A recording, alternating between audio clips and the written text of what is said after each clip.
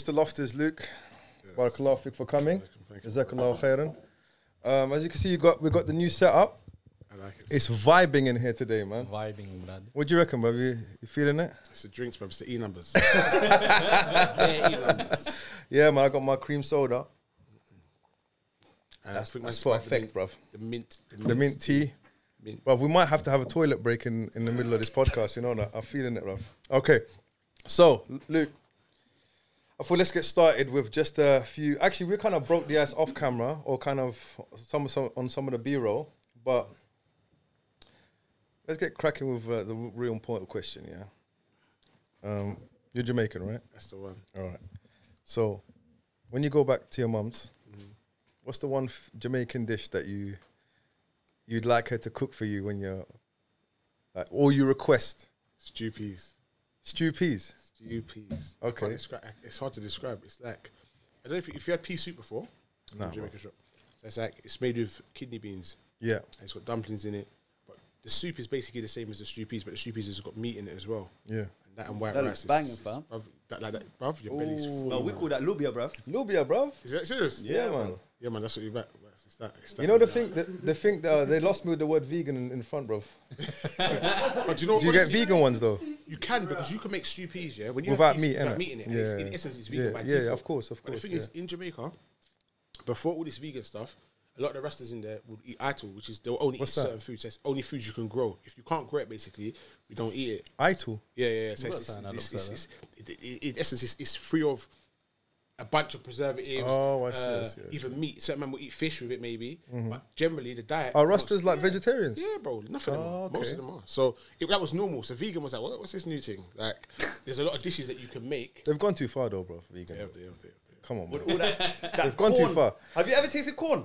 Yeah. No, but you know what? If you the grew up, corn meat. the thing is, if you grew up in the UK as a Muslim, you've tasted corn at a point. Dead. And the fact that you can eat meat, do you know what I'm saying? The fact that you can eat meat and then you're forced to eat that madness, bruv. But do you know what it is? I tell you what the problem is, yeah? Is when people eat vegan foods, they try to make vegan foods taste like meat. Yeah. It's just, if you don't want to eat Yeah, it, don't eat it. don't There's eat a it. lot of stuff you Yeah, can have that's yeah, veg in it. Like, it's fine. I mean, not that Just many, dressing but it yeah. up. I'm dressing it up. But you know what this as well? I need to find the evidence for this, to be fair. I shouldn't quote Google it, bro. But there's a hadith that's meant to say that don't make your stomach be a graveyard. Yes. And we get too much in the habit of eating meat in excess because, especially halal-wise, we can go anywhere and get halal meat. In the sense of chicken shop and bad as well. true. Not even cooked, like, not even like a proper thing. You can go anywhere. But it starts to get real techie when you don't want to do that. You're like, whoa, wait. I want to eat something healthy. Where do I go? And I think we got to get out of the habit of that as Muslims. I think because, again, we're from a culture where you're supposed to Kill what you eat, innit? kill what you eat and eat the whole thing. Yeah. These times, man saying you can have 6 wings, 4 breasts. That's about 3 chickens. That's- you're eating. yeah, And that's just true. Leaving it hanging around. But so I agree with the premise of some things vegan. But I just think the application is just consumer. Like, suck you in it. Have you slaughtered a sheep before, bro? No, I might have to do it still. Well, my dad made me do it at 14, bro. Really? Like, he sprung it on me as well. He was like, because you know, when you have a baby, you have to do the what's it called? Aqiqah. Aqiqah, yeah, exactly, yeah. So he didn't do it for me like when I was born. Like, I didn't really go into why. I didn't ask. He doesn't answer the questions. But anyway, do you know what I'm saying? Just so we went to the farm, and he said like I thought he was gonna do it. And then he goes, listen, jump in to the pen, find the sheep. I actually explained it into Jude's one, didn't it? Am I? But I'll explain it to you anyway. I done a hashi, grabbed him from the thing, boom, tripped him up, knee on belly, Done. and then we tied up the legs. And then, bro, wallahi, when I took the knife to its throat, bro, as a 14-year-old, it changes your perspective on. Bro, Respect this the is meat, what bro. I'm saying. But this is what I'm saying, yeah? And this is even these kids that are running around going and doing stuff to each other. Yeah. If you understand the idea of life and taking life, That's in it, and bro. of itself, Because it you gives have up, more bro. of a value. Right. Do you know what I'm saying? Actually, there's a point where it just gives up. But also, and this is why it's so important, yeah? We eat meat, yeah? And there's a doctor in the house, so you might have to ask the doctor, yeah? But obviously, when you're in shock, your body lets off certain chemicals, yeah? Now, Is that true, bro? so you think of it this way, okay. You think of it this way, yeah? When you're eating animals that have been stunned and whatever else before they die, you're gonna eat meat that's eaten in that way, yeah? That's been sold in that way. So the piece that you see, the giving up element, it's partly to do with the way we're slaughtering. They give up because they know it's their time, innit? And have you seen Avatar, bro? yeah. When that dog creature, and then they have to kill it. Remember? Yeah. And then she says that kind of like, you know, that prayer over it. Yeah. I don't know what she says, but that whole thing about being respectful to the animal and 100%. and I think and then the eye opening thing about it was once we slaughtered it, there was a whole process afterwards. Yeah. So we took the skin. So he taught me how to. We strung it up. Yeah. Obviously, let the blood. Well, actually, we strung it up. We took the head. Yeah. We burnt all the hair off the head. Yeah. So we took that home. We ate the face, my guy. Yeah. Like the cheeks and. Got a soup like that in Jamaica. Yeah, that's what I'm saying, bro. Like that in Jamaica, brother. Your head just popped to the top of the soup. Boom. It's trust. You know those Indiana Jones things? 100. That's like, it. What's wrong with that though? This is so good. Yeah. There's nothing. But bro, again, if you're scornful of it, then maybe you shouldn't be eating it. Yeah, that's it's it, bro. value, bro. You see what you said 100%. about teaching people the value of human life is a key thing. And I think you learn that, again, even from the martial arts perspective, it's humbling when you realize, okay, cool, there's an element of surrendering. Yeah. There's an element of how finite my ability Existence to... existence is. is. It's not something that we can just do everything with. And I think in that sense, that's why I think everybody should maybe slaughter an animal. 100%. I mean, because you're going to check it. Like, you got a youth that goes to the shop, again, like I said, you buys 1 million chicken wings every single day, and he couldn't slaughter an animal if he wanted to, bro. Yeah. I mean, and even, I remember, the head, yeah? I remember I broke one of the teeth. Like, my dad was like, what are you doing? 100%. But even the etiquettes of when you're actually Yeah, slaughtering it, you cover like- the animal's eye so he doesn't see the other animal Yeah, getting slaughtered. Do you know what I mean? don't slaughter it in front of the other animals, face the qibla. Yep. All these things, bruv. And then we ate, bruv. I don't know if you ate liver before, you like it, or I know there's people that love or hate liver, I'm yeah? against it in terms of taste-wise. Yeah, so was I, bruv. So was I. But you haven't tasted liver fresh out the animal, bruv. Everybody says that to me. Everyone says that to me. That's the first time I tasted it. It was like we had it with coriander, like literally in the farm, coriander, onions and everything. And I ate. I was like, wow, this is something else, man. Pretty different. And then we took the intestines. It was disgusting, bruv. And then my mum had to go and wash them. There's a whole process. So we ate everything, man. Even the feet. I think that's the one thing that we didn't eat. We gave it to someone, I think. I don't think they have feet, but okay. Sorry, what, hooves? This guy, blood. You know what I mean? He knew what I meant, blood. Just imagine a sheep by the come 10 toes. Air Forces, blood. You know just what I'm like- saying? Trying to get out of it. You know the image of coming in. When you go to the shop, bro, when you go to the shop, you want, what do you say? Foot in it. See, There you go, that's it. Cow And foot. by the way, Bruv, I know this about type in Jamaicans. Cow foot soup. Tell me now, what type in cow foot soup you're gonna realise? Bruv, man, cow foot soup will not give you a foot. Show them. That's it. There you go. Big hoof in the soup, brother. I don't even eat that, brother. That's a madness. It's like jelly. I'm not even on it. Would you I'm not eat built it for though? I'm not built for it. I'll be honest with you, I'm not built for it. I can't, bro. But it tastes nice. See that the soup. If they didn't tell If you you, eat the innit? soup, you'll eat the soup. It's only when you tell us that it's a foot. Yeah, and the yeah, consistency is like jelly. yeah, So I'm not 100%. really- Even tongue, bro. Have you had tongue? I'm not built for that. That is one thing, yeah. I'm not gonna lie to you, yeah. That I don't get how people eat it because the amount of germs in animals' mouth, yeah. But you know what they do though? Go on. Because my mum, what she does is she scrapes, bruv. There's a whole process, There's a bro. process, bro. So you boil it, then you scrape all the thing. Even the off. stomach, bro. But because it looks like a tongue, yeah, like and it tastes like what you think a tongue would taste like, bro. You get me? It doesn't taste like It's still a bit hairy. chicken, you know, bro. like, No, it's not hairy, bro. What hairy it is, tongue, man. You blood? know the little You have hair on your tongue, bro. buds? No, man, the tongue buds, bro. Yeah, those little. You can. But another thing I noticed when Jamaicans say foot, yeah, it can start from the hip, by the way, yeah. 100%. That's true, isn't it? 100%. The foot is the whole leg, isn't Pull it? your leg. That's what I love. Go on and break your foot. Yeah. That means anything from the hip brother. Go on. My mum says to me now, if I go, I've got my knees mashed up now. If I go to my mum's house and my ears hurting me, she'll tell me this is why you do that fighting stuff. And you mash. It don't matter what it is. I She's can trying tell to she refute. used the hand as well. Yeah, bro, 100%. I can go home with anything wrong with me. Like, mum, I got a cold, you see, because you're there in people's face, running around with them, and they're coughing on you. You see what I'm saying? This way you don't have to do this. I told you got bad knees. Exactly that. I'm not right, I'm cool. Clearly you know best. You know what I mean? So one time, she said to me, I think I won something. And she said to me, it's either her, I think it's my mum said to me, she said to me, oh, you're quite good at this, aren't you? I thought, hold on. I've been doing this for a long time, yeah? A really long time. And you just right now think I might be proficient at it. Yeah? Even if I fought in a rubbish comp and got a medal, yeah. you couldn't believe that I'd be doing something. I'm like, ooh. Does she understand like what you do, bro? Yeah, she does. I think, has she seen a video of me doing it before? I think she has still. I think she knows.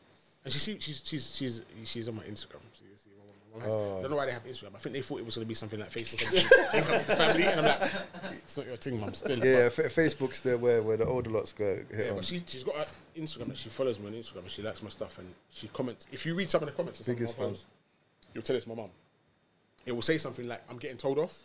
And it can be something random like, it'll be something like a positive that implies a negative. So, you see, I told you must brush your beard.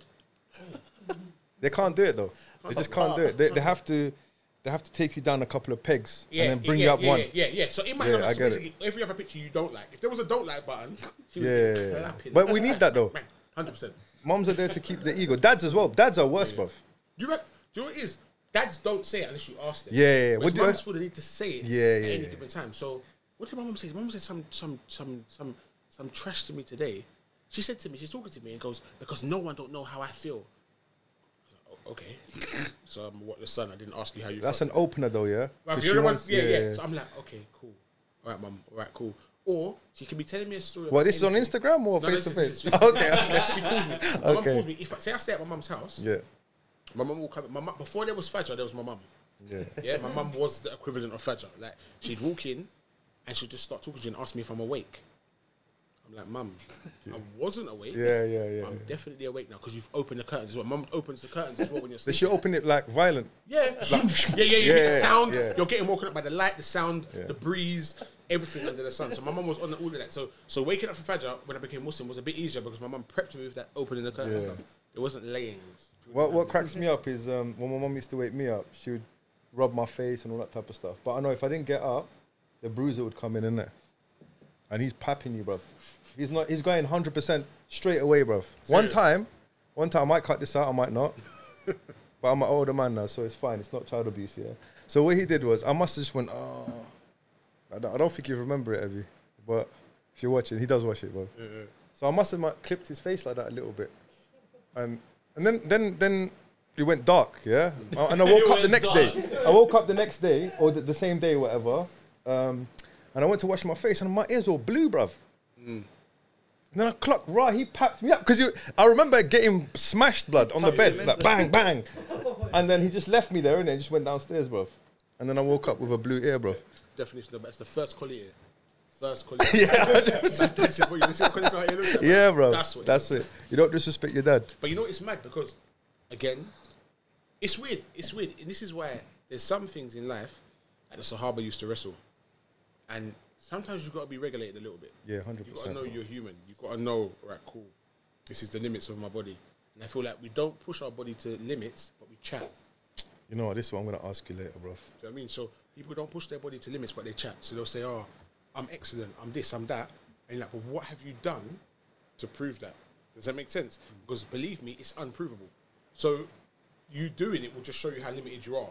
But it's only the people that don't do that have got that mentality. That overconfidence. Yeah. I say about fighting all the time.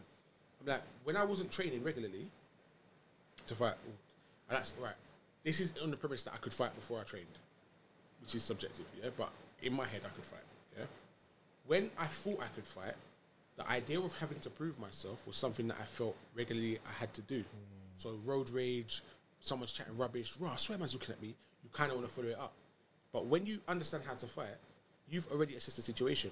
And my cousin taught me this, the same cousin I was talking about earlier. Yeah. It's a long time ago. He said, sometimes I'm talking to someone and I've beaten them up and gone to jail. In his head? In his head. Yeah. He said, I'm talking to them and I've beat them up. The feds have come. I've been nicked. I'm saying, talking to my kids through the perspex. Then I'm in the cell. I've punched up someone else. I've got an extra 3 years on my sentence. He's done the whole sentence in his head. Is it raining, my guy? Yeah. I was thinking, what's going on? Sorry, we're going to have to... What the hell is going on, bro? With the rain, yeah? No, it's fine. Just carry on, bro. Carry on. Yeah. But when he told me that, I started to realise that I do that a lot now. Like, now people are talking to me, I'm like, bro, your stance ain't even right. And I'm thinking to myself, there's no way I'm going to get away with this. So what do you mean? Like, if I'm arguing with someone, I don't feel the need to prove myself. Oh, I see. So Zayd said the same thing, bro. I've had one time, it was actually my fault, to be honest with you, yeah. But I'm very, very funny about people swearing at me in the car, yeah? Because your car is not you. that big van you're driving is not you, bruv. Like, that is not you. I can be driving whatever I'm driving. When I get out and you get out, it's me and you. So, one time I was going towards a roundabout and I was going to go, but I should have given way to my right. But it's one of the roundabouts where it's like, it's a bit done, 50-50 like, a little bit. Yeah. But he went past me. When he's going past me, the brother swearing at me, sticking his hands up. I said, all right, you're bad, yeah, because I got time today. I'm late. Like, I think I prayed every salah I meant to pray. I'm all right, bruv, yeah? I'm late for whatever else I meant to be doing. So I said, cool. So I followed the brother, pulled up, he's got out of the car, and his missus has got out of the car. And I walked up to the car, and he's probably about 15 meters. His missus got out of the car? His missus was in the car with him. Oh, they were going out. They didn't even realise that I was following them. Oh, okay. So I got out of the car, and I walked up, and I walked proper up to him. How long ago was this, man? 7 years ago. I thought we met yesterday or something. no, Okay. That'd be incriminating. So I walked up to him, and I said, bro, I'm sorry, and I gave him a hug. And he thought this brother... How's that incriminating, bro? nuts. Yeah, I mean, but he thought this brother is nuts. And he looked at me like... Where was this? Blackheath, bro. Oh, okay. So it's a bit gentrified. Yeah, that's what I was thinking. Yeah. Blackheath. That's what I thought, bro. You're running your mouth. He drove past and gave me the wickedest I'm a bad man speech in front of this guy. I reckon he tapped it before he saw it me. I reckon he went, babe, watch this. You see you, every finger up. Yeah. Shaking signs. I said, cool, you're bad, yeah? But when I got to him, I realised I literally probably could have ruined him. And I could have ruined him, but it would have ruined me. Yeah. Does that make sense? Firstly, I'm not that type of... I don't like... But you're not a civilian as well. That's another thing. You see what I'm saying? You see what I'm saying? Yeah, you're not a civilian. It's like you have to behave different, man. But even then, more than that, I'm a Muslim. So even before that, the main upgrade I've got that allows me to even think that I should know better, and even if it's not that I know better, it's that I'm accountable, bro. He could I could lick him down. He takes a shahada tomorrow, That's it, bro. and he's fine. Or you could push him, he hit the back of his head, he dies, bruv. Or he becomes a paraplegic, or all these things. So for me, but the confidence that I knew that what I was able to do, I assessed and said, I don't want to do what I'm able to do. I think people ask themselves too many questions. Yeah. So in life, in general, when people get into fights in the streets, because they question themselves. They question what they're able to do, and they want to find an avenue to prove it. And it's only in the moment that they want to prove it. And then when it's over, they realise, hold on a minute, I've messed up here by trying to prove something. Yeah. And I don't think people should, again, I feel like you should gradually prove to yourself what you're capable of doing in a safe environment, and it will potentially put you off from having to do it, being controlled by the situation. 100%. Because I want to touch upon, I've written it down anyway, I'm going to touch upon this later on. But I want to get started on you, bruv. Yeah? Because I've this second time you came on the to Legion to roll on Friday, and this is the second time we've met. And every brother that I've spoken to, Allah Mubarak, bruv, has had only good words to say about you. And like, mashallah, your level in jiu-jitsu and all of that. You've got a lot of respect in the community, mashallah. Like, so, that was one of the reasons why I wanted to get you on as well, bro. And I feel like the reason why we have this platform is for people like you. Does that make sense? To kind of make sure that our community understands that there's people doing things. Does that make sense? Positive stuff. But like with every podcast, I want to get into your martial arts, like, origin story, yeah?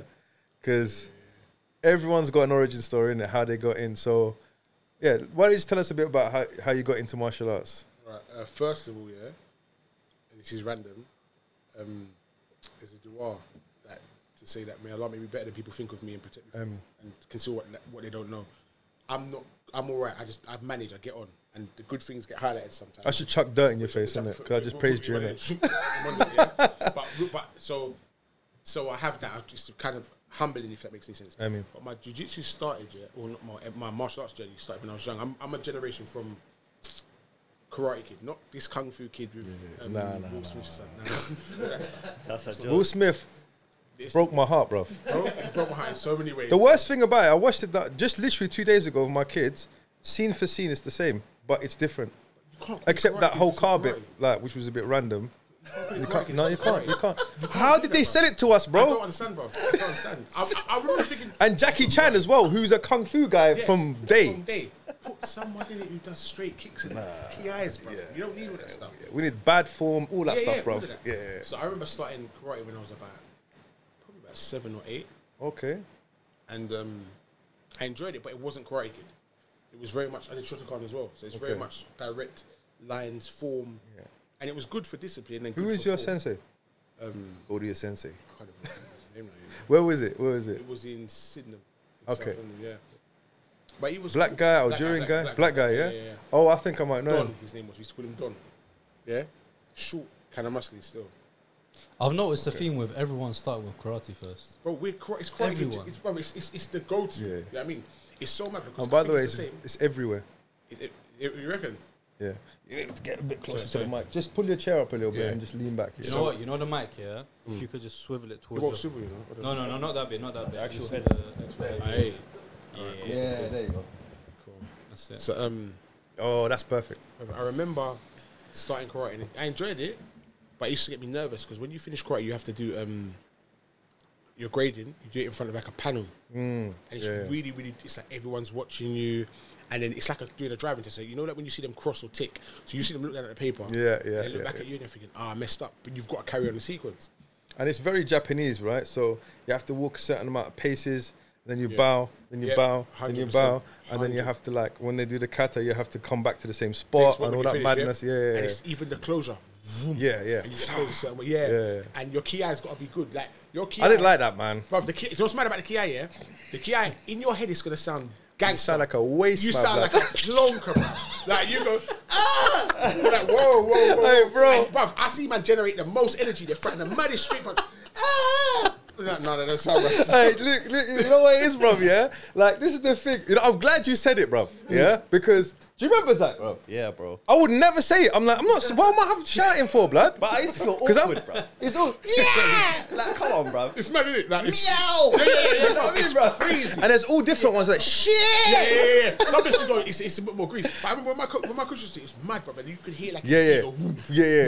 Every shot you could hear, kimono. it was Yeah, that was bad, bruv. That was bad, yeah. But that's what I thought it was gonna be like. Yeah. And that's But you're just like 7, blood. That's what I'm saying to you. So to me, I was like, but I remember the crane kick, and man ain't taught me a crane. Yeah, where's the crane kick? But I did it for a while, and I remember one time I went How long did you do it for? about 3 years. Okay. Yeah. And then my mum, I was going to the grading, and I was nervous because I think when I was younger, I think I had anxiety issues. I would looking back now, yeah. So things would make me get nervous. So I remember being nervous. Mum said, "Look, you look like you're nervous, bro, and we're about to go to the grading. Do you want to do this from now on or not?" And I just said no. So I stopped. So I went to secondary school, and football was my love all the way through. And I enjoyed football, and I played football. I got scouted for Wimbledon when Wimbledon was good. Crazy gun down times, yeah? Them times, yeah, proper Premiership. Them times. So I had a good run doing football, but I still started a bit late. How old were you when you started? I started playing Sunday League football when my first club was when I was like 11. I didn't play that many games, and then I stopped. Right, that's late. So I mean, and then How's that late? Was that like... 11? yeah, bro. Kids play like 5 aside Sunday League. Now. So I mean, like 7 aside. I went straight into 11 aside. But don't you think that whole system is whack, bruv? Football's weird. How did you get even like this? It's like there's no pathways, bro. But I It's tell you why really football's weird. because you look at it, yeah, it's a spectator sport. You forget at home. Let's just forget the Sky deal right now. In a stadium, you've got 50,000 people, yeah, plus 50,000 people. Let's say you got 50,000 and 50 people. 44 of those people are either the linesman, the referee, or the players. Yeah. Think about the percentage of people in a stadium that are playing football in comparison to people that are watching football. It's not designed for the spectators. Whereas when you go to a jiu-jitsu event, everyone in there does jiu-jitsu. Right. You don't get people going to watch it that don't do it. You don't get people going to watch a wrestling. You know what I mean? In America, you get people that watch wrestling, but they probably did wrestling in school. Yeah. Because everyone sense? goes through a For a period. So it's a bit different from saying, and they wrestle at the same level that they're watching. So they'll invest in what they're watching. That's why you've got the college draft system in America. It gets just as much traction as the mainstream events. You get people that don't watch mainstream events and will just watch college. So playing football, I played football till I was like 16, and I started to do work on the weekends, and like that changes now. Like I can't be the guy with no dough. So I need to work. I was going to ask you about your civilian life, innit? But we'll get to that. Yeah, we'll go back to that. Yeah. But so I stopped playing football, and What made you stop though? I need to work on the weekends. So it was like Sunday. I couldn't play Sunday football. I couldn't play Saturday football. Why did you want to like? So you had to choose. There was a point you had to choose between football and money, The way I look at it is this, yeah. or working. When you're in school, and I'm not making out like it's bad or a nightmare, but the discrepancy starts to come when you get to like year 10. So you start to see everyone's going outside of school to go and get lunch. if you're someone whose family's getting benefits or you're on dinner ticket, you can't really go out and go and get lunch because you've got to eat with everyone else. So I'm trying to say to you. So then now you've got to try to work out a way that you can generate money, but then you're trying to generate money, and then everyone's going out on the weekend and getting a trim every weekend. So now you've got to pattern it so that you've got money for your trim, you've got money to eat lunch. Man, then was going Chinese every day and getting Chinese buffet for £5. Yeah, I never used to understand them that's kids, bro. £25. That's £100 a month. And I'm thinking, bro, £100 a month. Think about it, 5 days a week. Yeah, £5 a day. Yeah. Then you think about it. But I hate those kids, you know, bro. I can't stand those kids. I'm sitting there. Were you one of those kids, blood? You were broken. I can see it in your eyes. Bro, pack lunch. Bro, yeah, we were broke, bro. Yeah, them ones So it's mad. So I remember I could blag it because I had a good personality. I was like, in the sense of, I was quite popular in my year. Yeah. I could say to man, look, I'm not coming out for lunch. We used to sneak out back in the day as well. And I'm not sneaking. What out. school did you go to? Addy and Stanhope in New Cross. Addy? Addy and Stanhope. They used to call it Study and No Hope. It was peak. You know, kids are deep with them. They're deep. They're so deep, yeah. They make you question everything. Like GMVQ, getting nowhere very quickly. Yes, I'm saying. I'm And like, you why? choose it. My mum's chose my school. Innit? Like, what are you saying? Like, it's not me. But I remember in that time, I'm trying to work out how to make money. Yeah. So I thought, look, I have to go and do work on the weekends. So I started working. And then while I was in college, I started to do Thai boxing as well. I could do that in a week, like just a bit of Thai boxing. So that was kind of... So who's paying for all this? You? Me, I had to try and pay for it myself. But EMA. Oh, that's the one. EMA. See, when you joined college, that was £30 used to flipping. But you had to It was make like sure it you was like was there, £600. Your attendance, you I had to be remember being punctual, in the though. common room and man being like, bro, you're in the common room. And man's like, bro, you got to listen. So I was like, but I need to get my Of course, EMA. blood.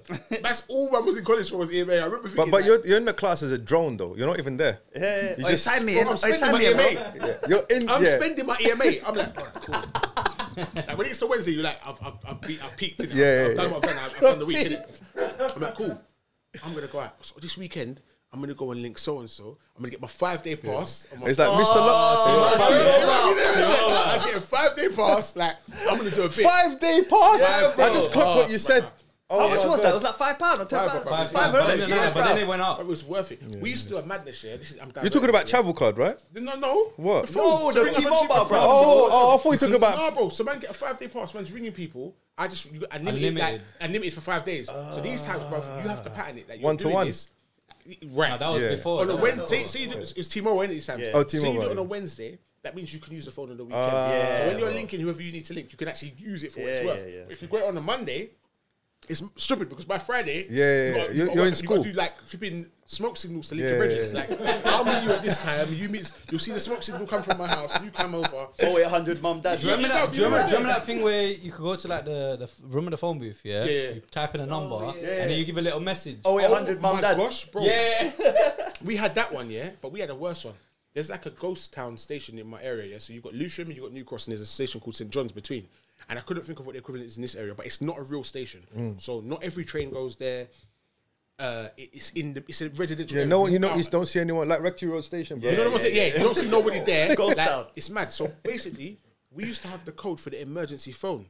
So the emergency phone that the train people use, Yeah. there's a code you put in. So you Right. open the box and you put a code in and you can ring everybody. So that phone is like live, yeah. It Bro, can- it's not meant to be. It's meant to be for emergencies, but there's a code for it, and somehow everyone had a code on the phone or a like code on the you've got box. to type in. You've got to type into the box. Oh, So you right. open the box and you type in the code on the actual phone. Okay, I and see it what lets you you're ring saying. out.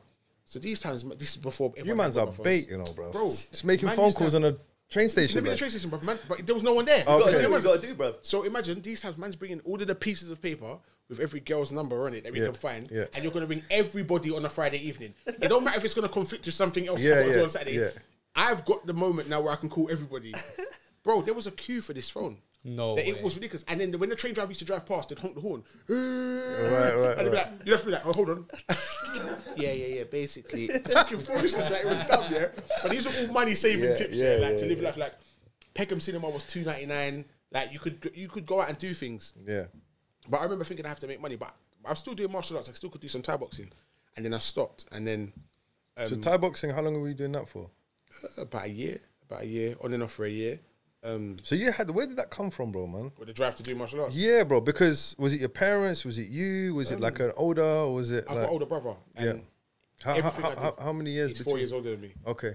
So never old enough to be able to beat up, but Right. old enough to be able to reason with You were him. getting licks from him, though. Listen, comboed. Even to this day, yeah, he said, "You think jiu-jitsu works for me, bro?" I was shooting, But he's bro. big. My brother's big. He's a big bro. boy, Like, yeah? He's 6'5", like, and Wow. he's massive, yeah? So stuff. I brought him to jiu-jitsu once, yeah. And Does he got do a guy any in jiu-jitsu. training? No, he comes jiu-jitsu once. He does. He'll dabble in Thai boxing. He's got good striking, and his son boxes. But he put a guy in a guillotine one time and took the guy's feet off the floor. But I had to stop the whole class. I'm teaching the class. I said, stop, don't do that. Don't do that. He's like, no. Me and the brothers just like, this ain't work. No, He doesn't know his own strength. That's literally, you're hanging him. Like, Yeah, you're yeah. hanging him in front of my face, Yeah. and I can't do nothing. And Like, you were teaching the class. bruv, I listen, the way I had to, I said, someone stop him. I said, stop him, brother. 'Cause he's not gonna listen to me. Someone stop him. Like, but that was kind of my influence in relation to martial arts. And then I did my degree, and my degree I kind of went back into football from teaching perspective, from coaching perspective. And then when I finished that, I was coaching. So what did you do degree in again? Sorry, Sports science and professional football coaching. sports science. Yeah, and football coaching. So you do your coaching badges with it, and you do like coaching modules as well. And which university was it? Greenwich University. What year did you go uni, bro? Don't say 2003, bro. How old was I? I was. I went late as well because Really, I didn't go like Yeah, well, when I was 20. supposed to go. Must have been 2004, Bruv, 2003. don't tell me that, bruv.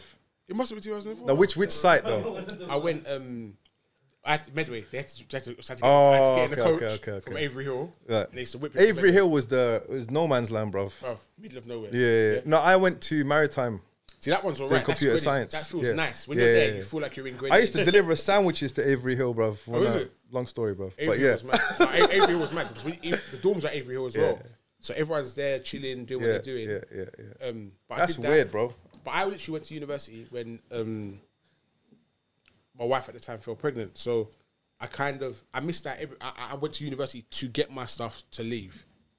My wife was pregnant at the same time. Same time as well, yeah. So I had to. When was your first born? This is bad. 2006. Yeah, you're right. Yeah. It's mad, same bro. thing. Same Same time. thing. Yeah. Exactly the same thing. So Yeah. them type of times. That's why I had did to my- leave university. I didn't finish. Oh, was it because of that? I didn't finish. You were hard-bodied, man. You I had finished to it, try to blood. ride it out, man. Yeah. And it was crazy. Like, so then I got back into football, kind of, and I was coaching Lucian Islamic Centre. So I was doing that as part of with my degree. I had to do my coaching hours, and I was like, I can coach the national team as well. And I just became Muslim as well, so it was nice to be around the brothers. What was it, like 11 aside? Live the side team, so there's a youth team and an adult team as well. But it's good. It's good. How long did you do that for? For 3 years, Okay, about 2.5 years. I think I did it. I played the first year and coached. Second year I didn't. Third year, 2 years, but over a 3-year span. And then towards the end, my ex-wife was saying to me, "Oh, like you're always going to go and coach football. You're going to do football," and I couldn't justify it because I was like, the better I got at football mentally, it's the more lazy I got anyway. So I could play football because if you don't understand how to play, you don't have to do as much running. So I couldn't say it was keeping me fit. I was coping. Perlo, innit? Perlo. Bro, that's my life story, bro. Yeah, get the ball, feed it out. Yeah. And I started playing Where did you defensive. play? What position? Yeah. Imagine this. When I was younger, I played on the wing and up front, and then I started to play up front and defensive midfield. And to me, I played them exactly the same. The same way I played defensive midfield is exactly the same way I played centre forward. Same thing. Same. It's not about scoring; it's about holding the ball up, bringing people in, seeing the game. I played most of the game my back to goal. I mean, it's only if I needed to go through, I'd go through or do whatever. But yeah, it was decent. It was nice, but I had to stop because I realised it wasn't doing. I couldn't justify it. So I said, "Cool, I'm gonna go back into judo." Sorry, I missed a bit out. I did judo at the same time I was doing Muay Thai. Yeah. So I got back my first belt in judo. Nothing spectacular, but I understood. I enjoyed grappling. And then I said, Where did you do judo? Sorry, I keep interrupting you, bro. In a club in Eltham. I couldn't remember what it was called. Okay. Yeah. There's a big club in Eltham, innit? There's a big they, club now, they do yeah. competitions in there now. Right, They there's even one do in jiu-jitsu competitions in there, innit? Yeah, but Yeah. It wasn't at the time. There wasn't. It was a smaller club, but same. I think it's the same root people. So I remember going and doing that there. And how old were you when you started judo? 18, 18, okay. 18 or 19. So I enjoyed it and I loved it. So when I stopped doing football, I was like, "Oh, cool, I'm gonna go back into judo." But this time now I'm Muslim. So I said, "Look, I can't." I rang up like the judo national whatever body. And I said, "Look, I can't bow. Yeah. Is it gonna be a problem?" The man started laughing. Said, "Of course it's gonna be a problem." Of course it's going to be a I problem. said, "Bro, it's part of judo." I said, "Is it?" I said, "Cool, it's not part of my thing, mate. I won't be doing judo." So at the time, and you'll probably be able to find this, if you look for when Yeah, This is why we need to have our own places, bruv. It's mad. So when you look at, I had the same problem in karate and stuff, bruv.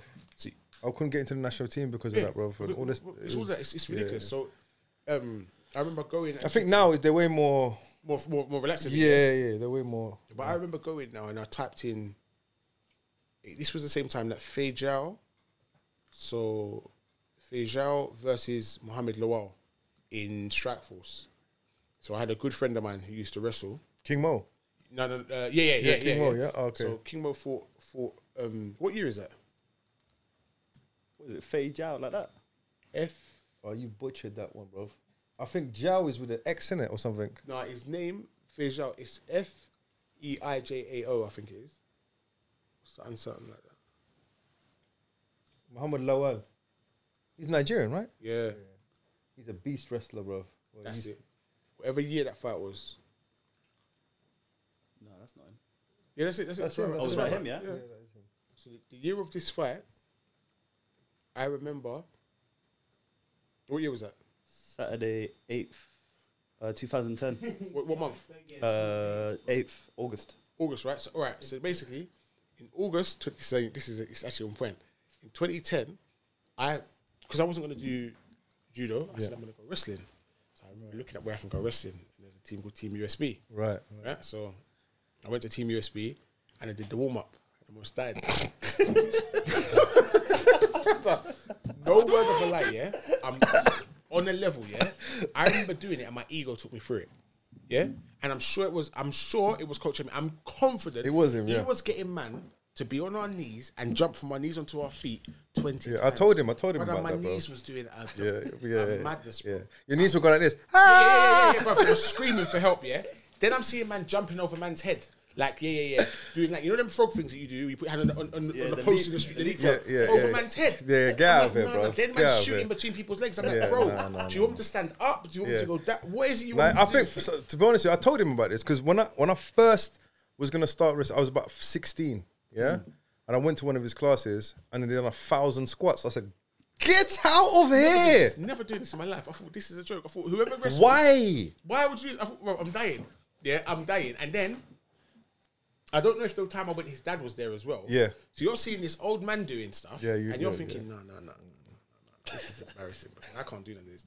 And Lumberback, his dad was levels. Levels. Yeah. But at the time, you equate when you first got into these type of martial arts that if I'm fitter than you, I should be able to do more. So I couldn't understand. I'm like, this don't make no sense. It's a different type of fitness. I'm like, this don't make no sense.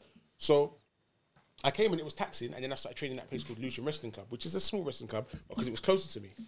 So I was wrestling there at the time, and the brother that I know... Is it Leon Rattigan? No, this was done by there's a guy called Gaga, Georgian guy, wicked, mustard. Okay, right. So we were wrestling with him, and I was wrestling for a while. And then a friend of mine was doing jiu-jitsu, and he said to me, jiu-jitsu is better than wrestling. I said, shut up. I said, the warm-up in wrestling is mad. I did one of them one time. Like, I was gassed. I was like, no, wrestling's going to work. And Fei Zhao fought King Mo and knocked him out. And he said to me, look, jiu-jitsu versus wrestling. Yeah, but he knocked him out, though. But that kind of turned my head. And then I think it was April 2011, I went to Waleed's gym in Carson Gracie. Old school. Old gym in hard head, bruv. Bro, you see that gym there? Mad. The goons that was in that gym. I heard madness in that gym that goes on, bruv. Abbas, Hamza. Like, it was mad. And I was heavy, like Hamza's weight. So they would put me to go. Who's with Hamza? Hamza Sanford, Blackborough, tall. Is he still train? Yeah. Okay, but he's mustard. Yeah, I'll send you a clip of him subbing somewhere with a standing loop choke. Horrible, bruv. Horrible. And I'm in the background in the video going, yes. So I remember going there thinking this is actually mad, and that's why I met the Badshaw brothers. I met everyone from jiu-jitsu there, but I couldn't stay. So after that, because it was I stayed for a month, and it was nice being around the brothers, but it was too far. It was a bit, again, taxing because my missus at the time had just given. It was a lot. I mean, it was a lot going on. So I think we had two kids at this time. So now, so all this time you're at uni or I'm trying to juggle everything at the same time.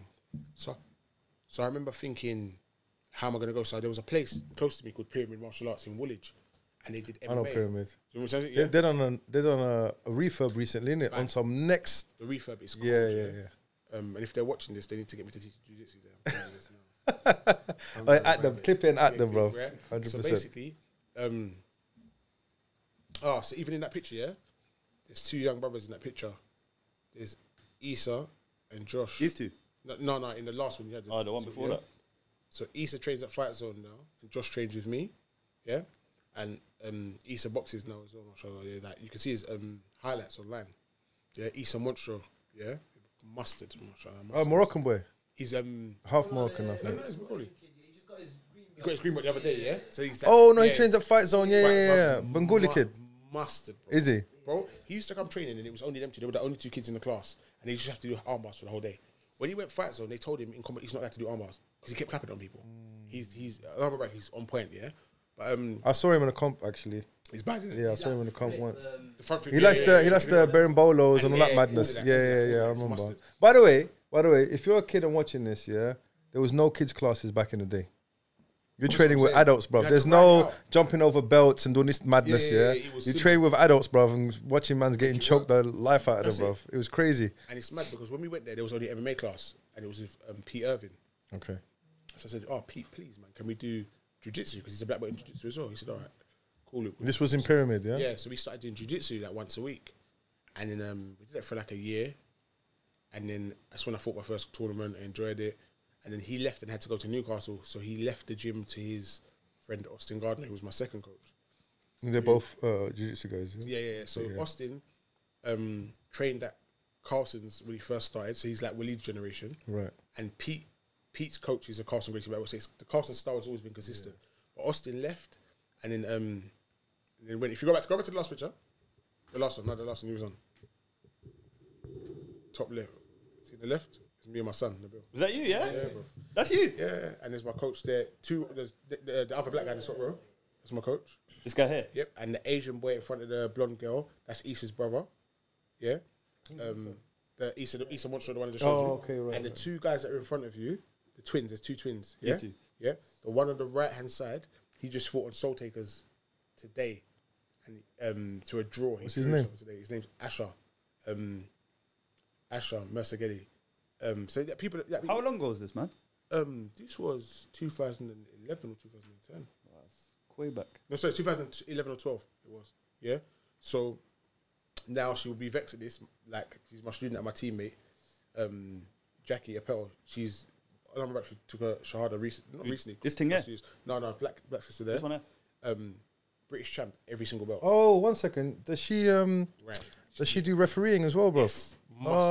She refereed my son's match at what's it called? She was wearing a scarf at the time. Yeah, she's Muslim now. Mashallah. Yeah, so now, but like her, different level. But we what's she doing now? Still she teaches Okay. women's as well. Oh, wicked. So, same team as me. So we same team. So where does she teach, bro? she teaches in. She's gonna start teaching in Peckham soon. She from South London? Yeah, from South London as well. Yeah, but again, it's just if there's a need for her, just let people know, and we'll just try. Because you know what it is, yeah. Like women need this, man. 100%. Like bad. 100%. And women by women, bro. There's a lot of like, let's just say, like in jiu-jitsu gyms, women feel uncomfortable a lot of the time, bro. Not all gyms, but it's very difficult for a woman who's never trained to kind of like, you know, go into a gym which is mixed, and try and like, you know, some women don't have that inhibition, but a lot that would stop them in it. So they're reluctant, they will. They will. What? Last time I remember when she was a purple belt. Yeah, she's still a purple belt now. She should be getting her brown belt soon. Inshallah. But she's mustard, like wins everything. But so when we did jiu-jitsu with Austin, we did a lot of work with Austin for like. So I was with Austin until I got my blue belt from Austin, because Pete left just before I got my blue belt from Austin and my purple belt from Austin. And then I had a stint where I was training in a club called Eon in Streatham. Yeah. Another Carlson Gracie lineage student as well. So again. Is he Brazilian? No, he's Abraham is British. Oh, okay, right. But he's good. He's good. He gave me my brown belt. And then when I got my brown belt, I just spoke to Pete and I said, look, Pete, you're my original coach. That's who I came to and who I learnt the most from. My mentality, my teaching methodology, all from him, my style. I said, look, I just want to represent you in London. So I just started representing him myself. Okay. So where I teach, I just represent my coach. I go and see him every now and again, and I just train. In Newcastle? Yeah, and I just train. Why did above Newcastle, bro? That's where he's from. Oh, is he from there? Because no one goes Newcastle, He used to bro. come down to teach. He used to get on the train. That's mad, bro. And come down to teach. So when I was a purple belt, and I'm missing a very, very key bit. So between Eamon and Austin, it's mad. Between Eamon and Austin, I did about a year with Leo Nagao. This is a very, very important year in my jiu-jitsu. Probably the most telling where my jiu-jitsu changed. Leo's old school, and Leo's been like one of the highest rank in the country. Leo actually awarded my coach his black belt, on the say of in line with his other coach in Brazil, which is Crezio. But Leo's a different level, man. Like if I picked any martial art, if you said to me right now, get the best wrestler in Legion, and I want someone to fight them in a wrestling match, I get Leo. If you took me to karate gym and said, get me a karate fight, and I went to fight someone, I'll get Leo. He's my first pick. Why'd you say that? Bro, he's not understands how to fight. It's the way he understands how to fight is unbelievable. I've never met someone who understands how to fight like that. Yeah? Is that him? Yeah, different level. Bro, he's got, if you just cover his face, you think it's Hector Lombard, bro. Bro, that's it. No, seriously, bro. I'll give you an example. When you train with him, Mashallah, he's bodied up, bro. he's the hardest working person in the gym. If you go and train with him today, he's the hardest working person in the gym. What's his background? Is he Brazilian? Brazilian, yeah. From where? Like, From, I'm not even sure which part of Brazil he's from, but I'll give you an example, yeah? So, his black belt, he was at Carlson's for the first half of his career. And then he went and started training with Alliance, yeah? So Alliance Jiu-Jitsu is one of the biggest jiu-jitsu clubs in the that's Marcelo Garcia's Alliance, right? Right, yeah? Yeah, Right. yeah, he is, yeah. So if you type in, I don't know if you'll be able to find it, yeah? Type in Fabio Gagel blog, yeah? Black belt list. You're going to have to spell that for him, bro. Gagel, G-U-R-G-E-L. Zach's sweating, bro. Is that his name, yeah? Yeah, blog. Yeah, and put in black belt list.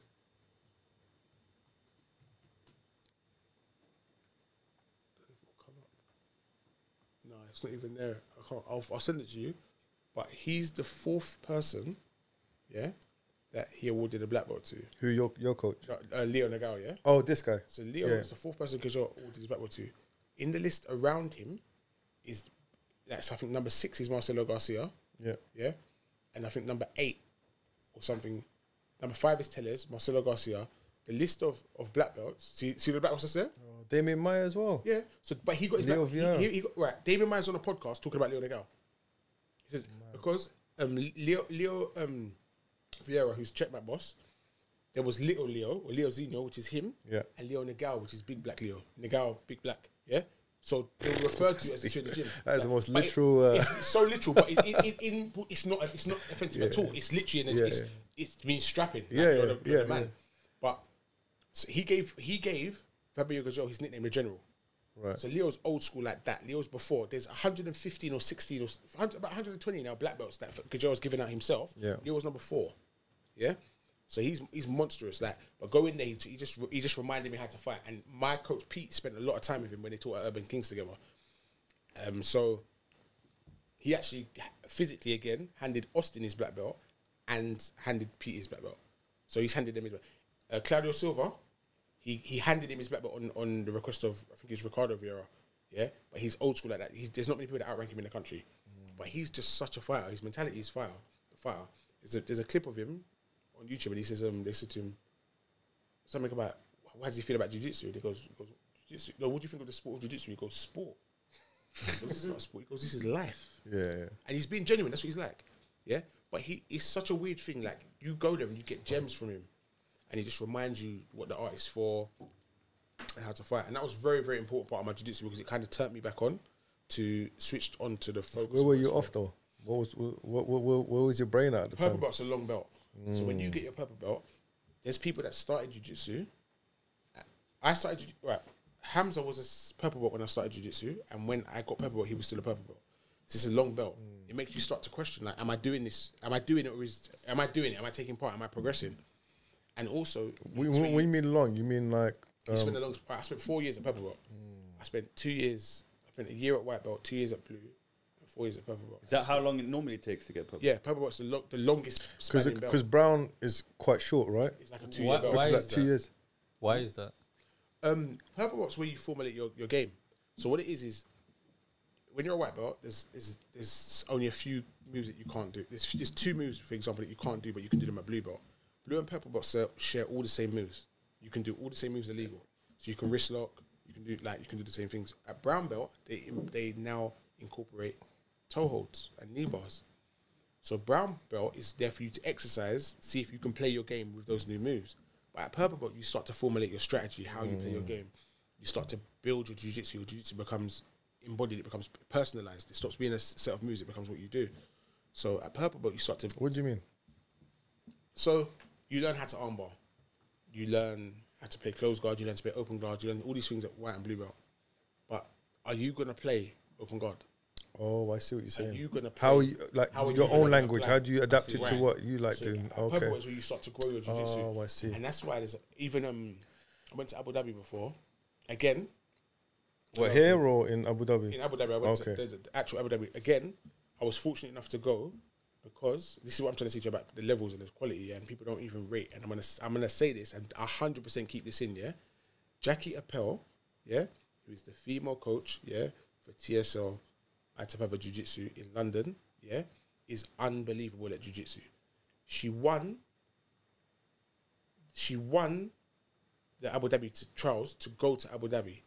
Yeah, so they paid for the whole journey for it, and I went to go and coach her when she was there. So I had that whole experience when we got to Abu Dhabi was literally off the back of her winning. Right. She needed to win. So you were there, like, so when you say coach her... So I was her coach. I was her corner. Yeah, so it's me. Right, I got you. What would that consist of, like? So getting her ready, making sure she's warmed up correctly. Right, okay. Being in the back. So I had access to the back and sitting with all the black belts at the back and all the other belts at the back. Oh, that's crazy, man. Everything. And it was crazy. It's a massive experience. But going out to Abu Dhabi, again, kind of taught me about jiu-jitsu again on a higher level, because it's like you're sitting there with the likes of... It's like going to sit and train with David Beckham. So you're going to play on the pitch and he's going to play straight after you. And you're sitting in the back with them and you're learning from them. So the first year I didn't compete, and the second year I went and competed as well. I went there twice. Yeah, I went and competed, and it was just mind blowing. It just the whole thing taught me a lot about what's going on in jiu-jitsu and how it works. And I remember going out there thinking to myself, how is it, and how am I going to live this life of jiu-jitsu? And when Jackie went out there and went and spoke to Gabby Garcia, and Gabby Garcia was the best, bar none, female competitor. She's on paper, she still is. She might be dropping off a little bit now, but she was by far, she used to smash people. And Gabby was a black belt, and she was outside watching the purple belts compete. And Jackie said to her, "Why are you here when you could be in the back?" Warming up, she goes, "No." She goes, "This is where my next threat comes from. The brown belts are my generation. I saw them. I've just beat them to a belt. The purple belts is a whole other generation. They're a whole new breed. They're 4 years behind you, and they're 4 years behind you in hungry. Yeah." So it's a whole different breed when you get to purple belt. So that's where you kind of learn your jiu-jitsu. It's where you should be striking fear into the black belts as a purple belt.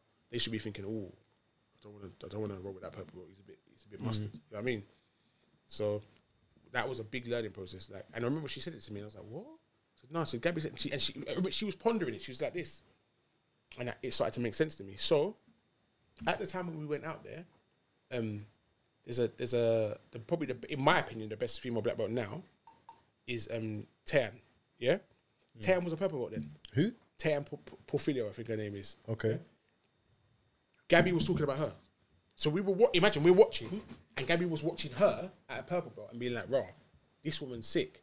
And we're thinking, but she's nowhere near you. She's a purple. You're a black belt. You've like 5-time world champion. Why are you watching her? Lo and behold, Allah back. Look who's on smoke now. Do you know what I mean? So you kind of learn, man. Muhammad Ali was a purple belt when I went out there. Yeah, and Nicholas. Yeah, I remember actually watching that specific one. When because he was the standout star there, Muhammad Ali. I remember that was what was it 2000 what? 12, 13, right? Yeah. Yep. Yeah. So that's when I first started jiu-jitsu was starting to kind of I started to kind of pay attention to it. Yeah. Before I wasn't even on the radar. Yeah.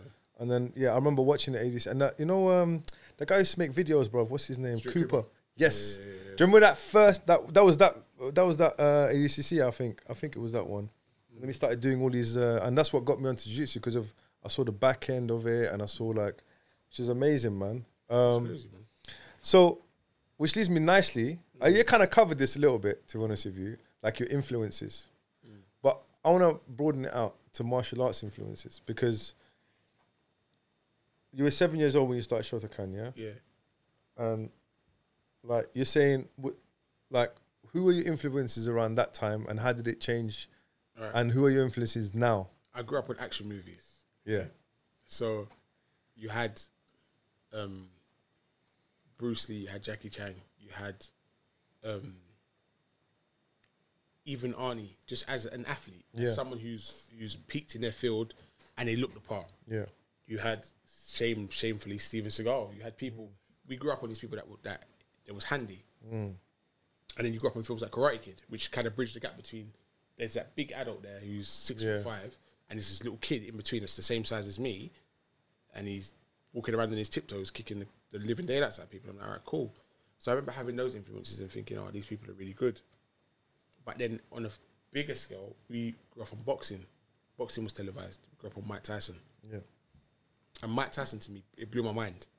So watching Mike Tyson, it's so mad, yeah? Watching Mike Tyson box. Boxing's weird because we caught Mike Tyson when, like, I guess, my dad used to watch it. So we were looking at 90s Mike Tyson, innit? Right. So not 80s Tyson, which was like a monster on another level. Right. So we had the reference of the 80s just coming. Yeah. So we hear about it. We hear about it. And then he went jail and came out. Yeah. We post jail Tyson. Post jail. Yeah. We had a bit more post jail. Yeah. I remember having a few pre ones, and also I had Nigel Benn. Do you remember your first Mike Tyson fight? First. I saw him fight. Yeah, as in like, or just paid attention to it, like. When he fought Holyfield, I remember the whole build up to that. I remember the build up before he went, when he came out, when Holyfield had the high top first. Remember when Holyfield had a little high top and then he cut his face. Yeah. So I remember that. And but I remember waking up and staying up. I remember watching Prince Nassim. Yeah, he was another one. Yeah. And I remember watching, I'll tell you something about Prince Nassim in a minute, yeah. Nigel Benn as well, man. Listen, right, immensely, yeah, because I think people miss something out with Prince Nassim. And I think people that were born or raised Muslim, they'll miss it.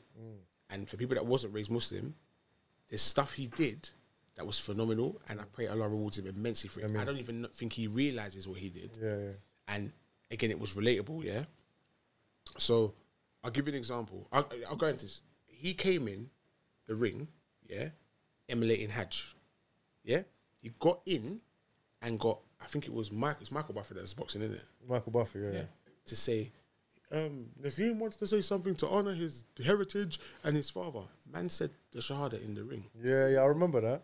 Yeah. And these times I wasn't even paying attention to Mike Tyson? No, Nazim, yeah? Oh, Nazim. So Nazim was doing this, and I'm thinking, hold on. When I look back, I'm like, he actually went to America and did it. And there's a documentary when he fought Barrera, yeah? And he lost that match. And in that match where he lost that match, I don't know how many other people it affected, and I would feel comfortable to stand before Allah and say that watching the documentary helped my iman and my deen. Were you Muslim at the time? Even if it was before I was Muslim, right. 'cause I can't remember exactly if I watched the documentary after. But him and his brother in the casino, and his brother says, "Imagine how mad this is. We're in a casino and we're Muslim." These times, man's looking at his fade, his gal, his hype, his trainers, and thinking, you didn't think Dean when you look at him. Yeah. Again, a misconception. Were they gambling? No, he was saying because they were in the hotel. So you know, obviously they have to stay in the hotel because that's where the fights of course. But they were embarrassed to be in the hotel. Oh, I see. So that's what I'm saying. We're not even talking about gambling. They were embarrassed to be walking through and being like, we're here when people are gambling. So for all the things you think these people do wrong, or he's shaved his beard off, or he's done this, that, and that, we're not looking at the other things that are there that are really based in Iman. And then when he lost the fight, so he prayed before the fight, and when he lost the fight, he said, I'll give it to him. He goes, no, take it back. It's from Allah. He said, Allah made him win the fight. Yeah. Now, this is from the cockiest man that you can see with your own eyes. So you think he doesn't get his props, bro? He don't get his props at all. He's been forgotten now. Man. Like, people forget about Prince Nassim, bro. Sorry, at all. He don't get his props at all. I don't even know what I'm eating. No, here, bro. But, come on, bro. He don't get his props at all. And it's sad because, again, like I said to you, I just pray Allah gives him his props. Inshallah. Because Allah's not going to miss a trick, yeah? And I'll be honest with you, I'm saying this on camera, bro, the way he influenced, if I look back, I'm like, wow, that was where I saw about Islam. Does that make sense? You know, for me as well, yeah? So you look at Prince Nassim, what, 90s, right? as an Arab guy, yeah, he wasn't a terrorist on TV or shooting up innocent people, yeah, or Chuck Norris kicking him in the face. Yeah. Do you see what I'm saying? He was a positive Arab role model, bro. And for me as a kid, loving those action films that you're talking about, yeah, and watching it and then feeling bad about it, bro. Do you understand? Like, because you like it, but then there's an Arab guy with a turban, and he gets like shot up, bro. Do you see what I'm saying? So it's like you've seen those films, so and then you feel bad about it, bro. And then your dad's like, huh? No, just reminds me of the key eye. Do you see what I'm saying? So for even like the way the cock, because in Arab culture you don't do that. You kind of understated, isn't it? Yeah. Like, so my dad was a bit like, what? Look at this guy. Why is he like? Do you see what I'm saying? But deep down, it's like, oh yeah, it's. That's what I'm saying. Do you see what I'm saying? So there's this kind of. It was wonderful, but that's what I mean. Like, so in boxing, I had them, but there was another boxer, yeah, and when he boxed, I couldn't stand him. I had so many reasons why not to like him, and now there's 2 or 3 reasons why I rate him so much. Yeah, Chris Eubank. Oh yeah. Bro, there's so many fighter, things. Bro, beyond that, yeah, as a black man, and for all the things of what stereotypically black is fulfilling the criteria, yes. that was what my head was at when I was younger. But as I grew up and I started to watch him and listen to him and listen to his background and where he came from, and what he did was, Do you know what? I don't know much about Eubank's background. Bro. Where is he from? Is he from London, bro? He's a London guy. Yeah, bro, he used to be a thief. Like, used to go to central London and rob like that. Yeah, and make money. He's a Bro. proper. Bro, say what you're gonna say. Say it. I want to say it. Coconut, bro. Right, like, this is my point. He's not though. He's not though. Right. That's the first thing I thought in my head. He's not though. He's Chalk not. ice, bro. So once he stopped boxing, Yeah. I missed him. Why did I miss this brother? Yeah, Black yeah. man's about, you know, why is my acting like this? Now you know what? That's like, bro, growing up, that's what I used to be made like raw. Then I realised what he was doing. What he was saying was, there's no such thing as class. I pick my class. Yeah. Not my race. I pick my class. Yeah, he's black. There's no doubt in it. He's not hiding it. He's not trying to make himself lighter or anything else. He picks his class. Yeah, and he said you can't tell him that he's the underclass or this. Yeah, he picks his class, 100%. And he's gonna live to that and be that. And I remember thinking to myself, his level of quality. There's an interview, yeah, where he's gonna fight Nigel Benn, yeah, and Nigel Benn, again, He's a working class hero, bro. right, but he fulfills the criteria. Okay, cool, the black aggressive guy, the dark destroyer. Like, there's a lot he fulfills, isn't it? Yeah. And there'd be an interview, yeah, and Nigel was like, "Oh, I hate him, man. I'm gonna kick him. I hate this man. I hate him." And he's sitting behind Eubank, and Eubank's talking, and Ben starts to talk, and he goes, "Listen, let's have some parliamentary procedure here." Brother, you see when he said that? Oh my gosh. I said, this man is the baddest man. And listen, you can't tell in the sector. And even after this fight, he said, right, he hits like a tank. It's the hardest brother that's hit me. But he was so classy in his persona, people don't understand it and don't understand what that means. Because... But you know something, I've got... But he puts me to sleep, not gonna lie. No, you know what it is, bro. You know, boxing-wise. No, the way he speaks so eloquently. And, do you know what I mean? But for me, this is what I have a problem with. Not with Eubank, yeah, but when we associate, I'll give you an example, bro, yeah, and we all do this, yeah. When we associate something good with white people and something bad with what we do. Do you understand what I'm saying? I'll give you an example, yeah. Yo, this is black people always late. Yeah. Or was it Pakistani timing? Or do you understand? Muslim timing or whatever it is, yeah? White people are always on time. I've met plenty of white people that were late, bruv. Do you see what I'm saying? But our colonial minds, we've been brainwashed, bruv. Does that make sense? But I see what precedes that. This is what we got to check. There are some things that because they've been adopted by the white higher classes, we've accepted it. Yeah. What about he speaks English? Yeah. Yeah. And we live in England. Yeah. And him speaking the Queen's English is seen as something that he can't have ownership of. No, I don't have nothing. I don't. Yeah, 100%, 100%. That's why when you grow up, you're like, hold on a bit. Is he trying to act like them? Yeah, or is yeah. he just being himself? And my thing, that's why I said class, because it took me when I say years, believe me.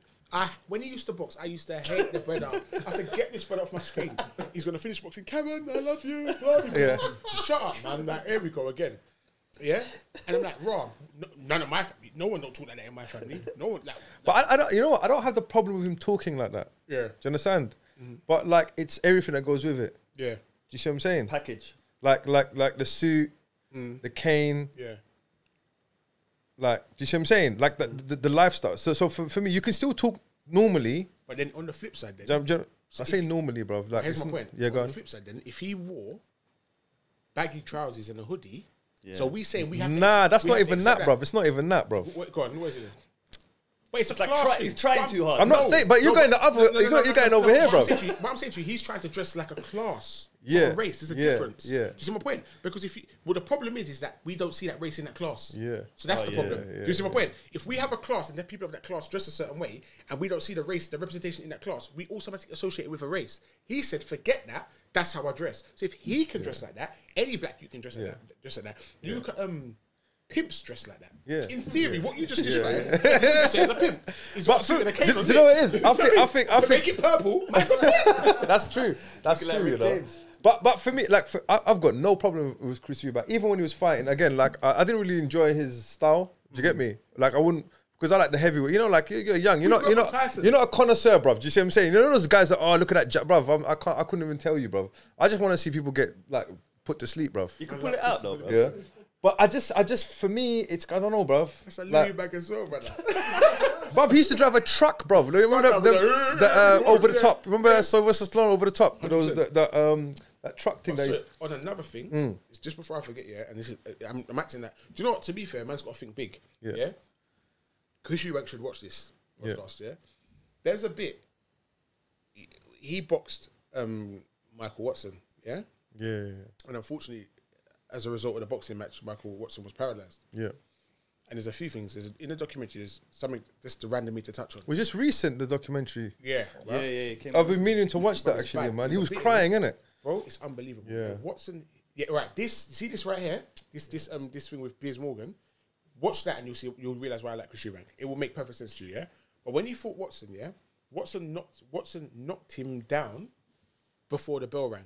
So he knocks him. He stands up and he gets the count after the bell. Right. Yeah. And Eubank makes the count and goes back to his corner.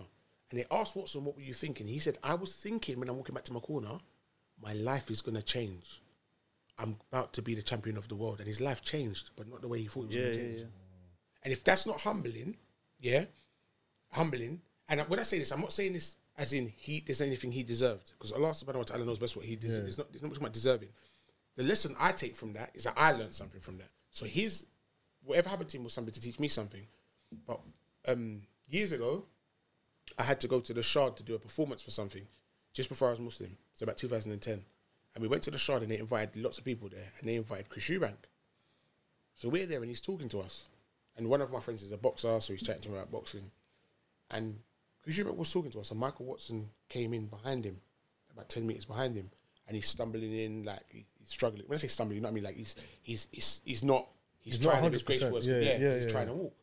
And Eubank said, "Hold on, you man. Stop talking to us." And went over there and gave him a king's welcome. I've never, ever, I couldn't believe it. I couldn't believe it. And in this, Michael Watson's in the crowd when he's in this scenario. Yeah. And he's talking about it. That's when he starts crying. Oh, so Michael Watson's actually in this? He's there, bruv. I've seen the two of them together with my own eyes. Wow. And when I saw it, it was mind-blowing. And that's when I said, his character is not, he's a different man. And Watson doesn't even hate him for that as well, bruv. Yeah, Watson, bruv. Watson, the reason he's crying is because Watson blesses him. Watson basically says, "Bro, it's all right." He said, "Our chapters are intertwined. Like, when you talk about us, you're going to mention one and the other." It's like Last Samurai, bro. You know the... have you seen Last Samurai? No. You ain't seen Last Samurai? Nah, man.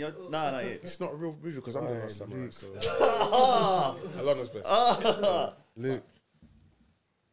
So basically, you're telling me what to watch when I go home, yeah? But Habibi, you have I've got to two watch things to watch now. You've given me two, yeah? But you Bruv, ain't seen this. honestly, you got to watch Last Samurai, bro. No, I have seen some of this, but I didn't pay any. Some of this? That's even worse. Hey! I won't pay any attention as Oh, an you're adult. disrespectful, bro. I won't pay attention like an adult. Do you know what it is? You know what it is? There's so many scenes in there and so much Gems, bro. gems. Firstly, you got to watch it just for Bob. Yeah, Bob's a... Bro. There's a guy called Bob in there. He's an old samurai, bruv. Yeah? Bob's a G. And Bob's This a guy, G, bro. this guy's the star of the show. He doesn't say a word, bruv. Doesn't say one word, bruv. But these two characters, they're foes, they're enemies who become friends, bruv. In the end, do you understand? But they're the same coin but different sides, if you know what I'm saying. But it shows. So this is the thing about. I want to get into this whole thing about gangs and all this stuff later on, yeah. About bullying, because I had a few. I don't know if you saw my post about the kids getting bullied and stuff and coming to the gym trying to learn grappling or whatever. But about the honor of fighting and war, yeah? Because war is seen as war now is cowardly, bruv. Yeah, throwing bombs and do you see what I'm saying? Like, and I'm not condoning war. Yeah, it's not something that is a good thing. But when you look at it in retrospect about the people that participate in it, I tell you that makes sense. I think it's the better way to put it is the ability to resolve conflict within a set of rules. Yes. So whatever the rule set is, there is honor in that, because if you both agree to the set of rules, you're saying, okay, cool, we have to resolve conflict in this manner. So if we say, okay, cool, if I beat you at chess, we're done. There's no moving the goalposts. We know the rules of chess. The good thing about martial arts in general, and again, we got to remember martial and arts. We got to use the two words. Yeah. And that's where the war element comes in, where we think of war. Because when we look at the samurais and how they engaged on a level where there were still rules and war. You could engage in the battle, come off the battlefield, retreat for the day, and man them know where you're staying. They're not going to run up on you. I'll give you an example, bro. There's a scene there where they capture him. Bro, this scene gives you goosebumps, bro, yeah? That there's one guy in there, he's just the raggo one in his crew, the Katsimoto's crew, the clan leader, yeah? He's his boy, right-hand man. So he pulls out the katana to chop his head off, bro. Yeah. Yeah? The guy's just killed his brother-in-law. Yeah. He's about to kill him. Full force. The guy goes, stop! He stops right there, bro. Now think about it, bro, yeah? This is in the fog of war, yeah? And this guy's managed to control himself. Bro, we've got an Islamic narration that day. Yeah, of course. Yeah? Ali radiallahu anhu. And you see that there? That blows my mind. It's nuts, bro. This is the thing. These people... of engagement. This is it. But even sorry to cut you out. Go on. Even the hadith about the person urinating in the masjid. Yes, let him finish. Yeah. Not letting yourself get overwhelmed with what you think. Emotions. Right? There's rules and there's regulations and stuff. In a jiu-jitsu match, would it be easy to punch someone in their mouth? Of course you can, yeah. I'd love to. Knee on belly, clap, match done. Yeah. But it's not the rules. And sticking to the rules is what you're supposed to. Bro, every single thing, I think I think his name. There's a guy who wrote a book. I'm going to find the name of the book here, and he basically says, there's a quote in the book where he says, that basically freedom comes from being disciplined. Yeah. Sticking within the realms of discipline really it gives you what you need to go by. And that happens in every walk of life. There are rules of engagement with your missus. There are rules of engagement with brothers. There are rights that people have. There are rights that the ground has. There's rights that the earth has. There's rights that you have over yourself. And by sticking with these rights, there's still rules. Allah's made us so that we can venture out of them if we really wish to. But what good comes from venturing out of them? Yeah. Do you know what I mean by that? And I think war is a very basic way. It's basic because it's... I tell you what makes war basic, or fighting or combat basic. If you make it to its extremes, it's life or death. They're two definites. You're either alive or you're dead. Yeah? If you slow it down into more of a martial arts perspective, you have you're hurt and someone else is not hurt. Yeah. Yeah? They're very definite things. Then you put it down to, okay, cool, this would cause hurt or this wouldn't cause hurt. So the rules start to go more into it, but that's where it comes from. The idea of chess. I'm going to take your defenses away from you. You're stripping someone of the defenses. It's very definite concepts. So having those definite concepts, they do teach you something about your character, because you've got to realize what you're willing to give up to defend that. Yeah. And if even when you're losing, you're still going to stay within the rules. And the thing is as well, dying. Like, I give you an example. Like, as a martial artist, you have to be willing to die. That's like over and over again. Like if you look in a jiu-jitsu class, if someone's taking your back and got a rear naked choke on you, you're dead. And you've died multiple times maybe in that 1.5 hour session, But in reality, like this is the thing where I want to talk about, like, because we've both worked with young people, Yeah. who are hard to reach, who are, you know, labeled with all sorts of labels, right? Mm. And let me just see if I've. Give me 1 sec, bro. Yeah, I think we can go on to this. Yeah. Yeah, because I want to see your experiences. Yeah, because like we live in London, and violence is something that, especially live in specific areas, is something that you're touched by. You might not be in the thick of it. Yeah. You might have secondary kind of, you know, you might know a friend who's passed away or been touched by some sort of violence, right? And with the violence I'm talking about is, especially when it comes to the young, the shabab, yeah? Now, people getting, like, attacked with knives recently. It's not recent, but it's been, there's these, you know, in the news cycle, sometimes it spikes. And then you had the riots, I remember in 2010, right? 2011. Yeah, I remember being in the whole mix of that. Not in the riots, bro, but I remember people coming back to my class saying, yeah, I done this and I took this. And it was like a free-for-all, bruv. It was crazy. It was house get raided because of it. Yeah. Driving my kids to school and some random guys, all middle-aged, all different colours, all wearing different types of clothing, went next to the car and I'm thinking, who are these idiots? I realised he's police. Yeah, bruv. Definitely police. He was mad, bruv. These guys would never follow each other around this time of the day. They just smashed over the door. I'm like, bro, it was weird. Like, one black guy with Reebok Classics on, another one with shoes on, another one with... Come on, be a better all over the CID, place. bro. Be a better CID. Yeah, bro, it was the most random bunch all of over the guys you place. could imagine. Yeah. And the way he stuck his hand, I'm like, brother, no, nobody tells me. And I thought, don't say a word. It's police sort of thing. But we had a riot in Pembrey, like in Hackney, bruv, in the 90s, bruv. Like it was crazy. Like I remember like being like it's not something that is unfortunately, like we're not, what's the word? We're not alien to these kind of things. Yeah. So I was thinking to myself, because I've got kids, you've got kids, similar ages, yeah.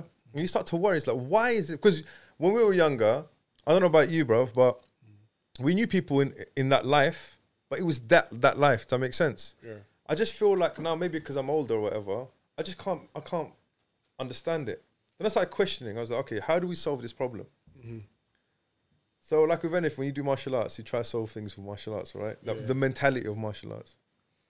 I want to get your point of view, yeah? Why would you say young men of a certain age feel the need to carry a knife? I have my opinions, but I want to hear yours, innit? And feel that they can take someone's life. And how do you think that we can solve this problem? Again, we're not going to solve it on the podcast here because there are people that are on it right now, innit? But I was like, because you've been in the game, bro. You've worked on that side of the fence, if you know what I mean, working with young people like that. So that's a big question, but I thought let's scratch the surface. There's something we touched on earlier on, yeah? And it's the lack of understanding of human life, or of life in general, yeah? Of the interruption of something's life cycle. So we don't even grow fruit and veg and realize that if we was to chop down the tree, we would have no more fruit and veg. Again, I'm not no one of any knowledge, but I remember somebody telling me one time, they said to me, every prophet was a shepherd. Yeah. And I was like, what? I said, every single prophet was a shepherd. And I started to think about the qualities that you require to be a shepherd. Now, you've got to have patience. You've got to value the flock that you're walking with. Yeah. But there's also another key thing. People don't understand this, and it's going to sound really, really dumb. Yeah, everyone understands how you use the terminology. You can't have your cake and eat it. But it's not a great way of saying it. The best way to say it is you can't have a sheep, yeah, and have meat. It's impossible. You've either got meat and it stops being the sheep that it was. Right, I see what you're saying. Or it stops being. So you've got to choose between the two. Now, when you put it that way, every shepherd had to choose between an animal that has trusted it all of its life to now slaughter it, and whether it's worthy of. Now we're going to have food from it, and we're going to get the one coat of wool that it's got. We're going to let it live for longer. This is an understanding of value. We don't even have that with fruit and veg. So the kids that are growing up, they don't even have the understanding of disrupting something's life cycle. I see what you're saying, yeah. So they don't understand the value of something's life cycle, even from a personal level. Does that make sense? So you've got guys, for example, that will get in an argument with their worker and stab up their worker. But your worker was making you money. So you didn't even value their workers life in your Say you sell drugs. Yeah, okay. Yeah. So you've got someone who works for you. You imagine You're cutting off your the supply manager chain. at H&M says, wait, you're late to work. Boom. Shove. You know what I mean? Bruv, like H&M will start being one man and a lot of bodies on the floor, some clothing around the shop, mate. Yeah? Like TK Maxx. Yeah, it'd be TK Maxx. TK Maxx, bruv. Yeah? So I'm really simplifying it, but I'm saying we don't have a value for interruption of life cycles. So you're saying they don't understand the value of life. Yeah, beyond even human life. If it was human life in and of itself, we think that people can but I think it's on a basic level. That's what you're saying. I think on a basic level, because we don't have the idea that they don't believe. See, we say about carbon footprint. Yeah. So when people talk about, I make my carbon footprint, I use my phone and I do this, that, and another, we don't have that in relation to interrupting somebody's life. So even words. I'll give you an example. You realise it's now working as an hour. I'm going to add to what you're saying because I think what you've touched, I didn't even think of it like that, bro. So look at this, yeah? I've taught kids before, yeah? And I'm not talking about no one in particular. So I've taught kids before and their kids rude. Like, they're feisty. I'm like, brother, call your mum in and we're going to have a meeting. And their mum comes in and their mum is ratchet. Yeah, she's on you. Brother, straight. She's like, my gosh, I can't believe they've done this. And oh my gosh, and when I was little, this is why we don't do. And I'm thinking to myself, raw, you're the same girl that when we was 15, we all took liberties with. Yeah. So I didn't think when I was taking liberties with your kind that you would grow up to give birth to the next generation. I didn't realize my own carbon footprint. I didn't realize my footprint, my carbon I'm using for the sake of the term. Yeah, I understand. I didn't realize the footprint that I was going to leave. And because we don't take accountability for the things that we say and what we do, we don't understand the environment that we breed. So again, it goes back to the same thing. You said, why do people carry knives? Now, trying to talk a young person into not carrying a knife is, you're saying to them basically, you run the risk of being a victim or you be a perpetrator.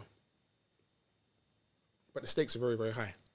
So if I simplify it, when you joined secondary school, do you remember reinventing yourself? Yeah, I remember. So you start secondary school and you're a little bit more aggy than you was in primary Yeah, school. 100%. Like, you're either, it's kill or be killed. Yeah. But it's not kill or be killed, it's just get status or be trampled on. Yeah. For them, it's literally kill or be killed. It's the same mentality that we have, but they're thinking, hold on a minute, if I don't carry this, I'm going to be a victim or something. But if I carry it, even if I don't use it, I'm going to be the guy that's renowned for it, and I've got it on me. And again, because there is no honour in sticking to rules in general in society, you're not commended for sticking to rules. The kid that's a virgin in school is a virgin, and you laugh at him. The kid that doesn't sneak out of school for lunch break, you laugh at him. We commend breaking rules. So there is no honour in keeping rules. So how can now we tell them now, you two, when you're engaging, you've got to have rules. You can argue, but you can't cuss each other's mum. You can fight, but you can't bring knives. You can fight, but you can't bring guns.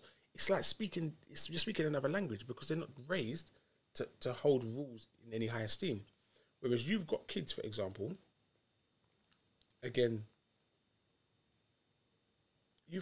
when I was coaching at 313, and 313 was my first experience at coaching I coached football with adults, but coaching children and seeing a generation come up. And it's probably the same at Legion, it's probably the same at this, again, it's the same group of people. We can talk about separations, but we talk about where it comes from. And it's good people. Yeah. And I remember being there and them talking about a game that the kids used to play, the teenagers. And the game they used to play was, I'm going to recite an ayah and you tell me what the next one is. Brother, we was playing penny up on the wall. We was trying to see who could chirps this girl. We was trying to see who could happy slap it. We was happy slapping. Oh, I remember happy slapping. We was happy slapping people. How? I tried to forget that, bro. But what I'm saying is, amongst them, they hold it in high esteem. Your recitation is better than mine still. All right, that's. And I'm not talking about little Wally kids who's like, oh yes, your recitation is better than mine. I'm talking about kids that are about it. Like they got the trainers, they can walk, they got everything. They look the same as every other kid that you know, but their value, they hold something of value that is worth holding that value, and then we work our way around that. There is no grounds for value. There's no honor amongst thieves. There is nothing. You don't snitch. The rule is you don't snitch. You don't snitch. And recently, in the past 5 years, a rapper is famous from snitching. So even now that's gone out the window, bruv. Snitch 9. Bruv. Snitch 9. He says, I'm a snitch, bruv. He said, yeah, I snitch. That's what I do. I'm out there, and he rubs it in people's face. So man's filming himself like with his. So now, even the one thing that amongst the criminal world was sacred, they've get rid of all of the rules. No rules, no accountability. No accountability. It's very hard to reason with anybody. You know what I was gonna add to, yeah. I watch cowboy films. I love cowboy films, yeah. And the thing I love about cowboy films is that life is pure. And what I mean by that is, yeah, you're a man, you need a weapon. If you don't have a weapon, you're naked, bruv. You're seen as someone lesser. Yeah. So you know the guy that works in the hardware store. You know, you see those cowboy films, yeah? But you see the cowboy, he's the man, right? So in that you can't talk madness in that time. Yeah. Do you understand? You can't walk around and say you're something and you're not. But look at this though. Even in that scenario, yeah, you can't just let off your thing willy nilly. Yeah. This is what I'm saying There's to you. There's still rules of engagement. Thank you. No, because bruv. Handy. Yeah. So, this is what I was getting to. Yeah. So imagine now, yeah. Bruv, no one's gonna stop you killing someone. Bruv, they used to kill people and then like the guy would just drag him and put him in the thing. Standard. They take him and just walk out there. Bruv, measure him up. No, I'm not saying cowboy films are a historical fact, yeah. I'm just saying that's what I saw, yeah. And I can imagine in life being like that, bruv. This is the Wild West, yeah. So I'm saying we don't have, like, we're walking around here in a civilized society. Yeah. Me and you don't have weapons. You got a 13-year-old who's got a knife, yeah? Yeah. That person holds power over you as a man, as a grown man. Do you understand? And they understand that. Yeah. So when you have a weapon, these kids, they don't see, it's like, firstly, everything that you just said before about not valuing human life, all that type of stuff, and then you add on top of that, the guy's got a knife on him. Yeah. And people rate him for carrying that knife. Right. Yeah. And there's no rules. Yeah. There's no dad or uncle or whatever it is who's keeping a tab on these things. Because if you look, we've worked with young people, yeah? It's mostly single mother households. Yeah. Majority. I'm not trying to stigmatize a group of people, yeah? But if the dad's at home and he's on it, doesn't even have to be at home. Yeah. If the dad's involved in his life, clued on. Very. Again, this is to do with role models. You asked me, who did I look up to as a martial artist? And you looked at how that guided me. Yeah. Now, by default, your dad is your first male role model as a male. Yeah. And by default, as a woman, your mum is your first female role model. Your first human role model is your mum. Yeah. I'm using terminologies. So, the feminine essence, in and of itself, is present in every single living being. 100%. The most manly man has a feminine essence, and that feminine essence is such a great thing. Be careful, fam. Right? No, but do you know what it is? I'll tell you what it is. I'm not playing, bro. No, but it's sweet. I'll give you an example, yeah? You have to, though. I'll give you an example. You have to. You can't be all man, bro. He describes, and I'm paraphrasing, so I'm not giving what I'm saying. He describes the fiercely blazing fire as your mum. Yeah? So that's feminine. Feminine, yeah. Now the reason he describes it is as, and Allah knows best, the reason what I took from it, is it's your only place to turn to. You will have nowhere else to turn to. It becomes your go-to. Your go-to will be the fiercely blazing fire. So you have nowhere else to run to. Does that make sense? Yep. So that element of even when your dad exercises a stereotypically feminine attribute, you appreciate it. So I'll give you an example is mercy. Mercy is an attribute which you probably find most in women. Yeah. But rahma is a female word. Is right. It's a feminine description. Allah used it as a description of himself. Yeah. So the fact of the matter is that it's, again, like I said to you, it's not a negative to have it. Yeah. But the reason I was saying about having these energies around you and having these things around you and having the value is you first see it from your mum in its purity. And that's all you function off. You function off mercy. The thing that's going to make us, when we finish life, is going to be mercy that's going to get us somewhere. And the thing that we start life on and that we're able to be fed through from our our starting years, it's mercy. It's one of the biggest things. Like unconditional love. Your mum will love you regardless. But you see prisoners doing life, murdering bare man, bro, and their mum's there, bro. You don't see their dad saying he's a good boy, bro. He's a good boy. I've never seen a dad. The dad's at home thinking this guy's a waste man, blood. Like, he's a good boy. I love him. He's so gentle. I bet you after he done that, he tidied up nicely. All right, cool. But that's the thing. Yeah. But who you hold as your role model is the first thing. So you know this from teaching young people. Is the first thing you got to do is you got to connect with them. And you've got to connect with them to show them something that they aspire to want to be, or an attribute or something which is similar from you, or you can guide them to it. So even if it's knowledge or sense, they hold that as something to value. Then they start listening to what you listen to. It's the same reason why you might go to somebody to get coached or learn a specific martial art is that you believe in the martial art, then you're now willing to subscribe to what they tell you to do. Yeah. Does that make sense? Yeah. In the deen, the religion came and told us about heaven and hell, and then gave us the rules afterward. Also, it gave us a role model, Akhi. Right. So we had the best role heaven model. And hell role model. Yeah. Yeah. And then we got given rules. Yeah. What happens is a lot of people have rules and they don't understand the understanding of the rules. So society makes rules and we don't understand them. And everybody that these children are able to relate to doesn't abide by the rules. Now, Aki, I'll ask you a question. What was the age where you didn't want to be a police officer anymore? You mean? Anybody in this room. Never wanted to be a police officer. All right, so listen to this. Yeah, look at me. Never. I'll give you an example, though. Yeah, God. Did you want to be a police officer, bro? No, but I knew that there was goodies and baddies. Yeah. And I knew there was a baddie and the goodies upheld the law. There was an outlaw and someone who abides by the law. Then you start to realize the law doesn't necessarily go with morality. Yeah. And then it stops being law stops being the pinnacle of morality. So we're confused now. What is good or bad? Yeah. Also, the outlaw can be the good guy as well, bro. Right. That's another thing. Right.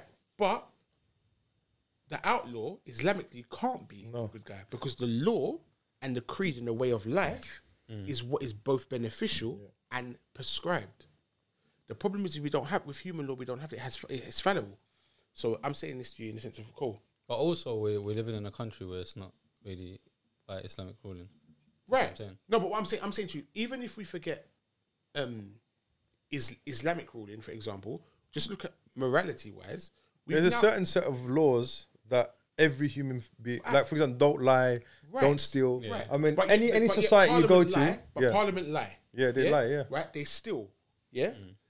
They tell you to do something and do the opposite. Yeah, you know what we all know what I'm talking about. If the timestamp is on this video, we are all gonna know what we're talking about because certain man Hancock, Hancock, bro, blatantly, bro. But so that's what I'm not even talking about. Social distancing. What happened to that, fam? So I'm not even talking about over Islamic rules, and I'm just talking about on the basis of what you believe in. Laws go with it. Yeah, laws go with it. We don't have that. So you might believe in, okay, cool, I want to make my family survive as a youth. Yeah. Remember I said to you that as a kid, there was an age where I got to where I needed to make money. Yeah? There's an age where I got to where I needed to make money. Yeah? And I remember thinking it's immoral. All right, I'll give you an example. I knew a friend, yeah? And it's genuinely a friend, yeah? And his friend actually works in the youth sector now, yeah? And he stopped being able to make money, yeah? So he said, I'm going to have to sign on. Yeah? So he was vexed. So he went to sign on. He said, when he got to signing on, he started to see everybody going to go and get their money from the little gyro thing. Yeah, gyro, blood. I ain't heard that for ages. He looked at them and he said, hold on a second. You might not all getting your signing on today. That means you all got money today. So he started selling drugs to the people that he's going to the job centre with. So he'd go job centre with them, watch them get their money, then take their money off them. And he realised, he said, growing up, he realised that was so immoral because they were his brothers. He went there with them on the same premise. And the best way to make money was to take advantage of the situation that they were in. Does that make sense? So what I'm trying to say to you is that when you have those, for me, I couldn't stick by those levels of immorality. I have many levels that I do stoop to, and I'm not saying that proudly. I'm saying it. I'm not making out like, if it's immoral, I can't imagine doing it. But there were some things I couldn't do, and it wouldn't work in my head. But I couldn't shank someone, bro. Like I couldn't put a knife into someone's body, bro. Not even with a compass, fam. Not even in anger. Not even in anger, bro. I couldn't do that, bro. I'll tell you this right now. Yeah. If you ask some people who have been stabbed, could they stab somebody? They would say no. Then they would retract it and probably say yes, and it would fluctuate. What do you mean? They would say, I wouldn't stab anybody. Then they'd be, hold on a minute. Well, I got stabbed, and what use did it do me? Aki, every decision, the majority of decisions I've made wrong as an adult is when I've realised something's been done to me, and I begrudged being myself. I said, being the person that I was didn't get me anywhere. I ain't got dough like that person, so why can't I act like that as well? Then I do that, and that doesn't even sit well with me either. Yeah, you see what I mean by that? So when now you can't draw the line where who's the victim or the perpetrator, then it's very difficult to interrupt that as a mentor, as a youth, someone in the youth to say, jump in the middle and say, right, stop now. Say, no, I'm not stopping now. It's a cycle, bro. I got stabbed, so someone's got to get stabbed. Does that make sense? You say, all right, stop now after you stabbed them. And then his family says, no, but hold on, my brother got stabbed, so how come you can get stabbed? And it goes around in circles. That's what happened. Have you heard of that famous war, Arab War, bruv? The 100-year war. There's a war, went on for, I think it was 100 years. Google it, bruv. Over a camel, bro.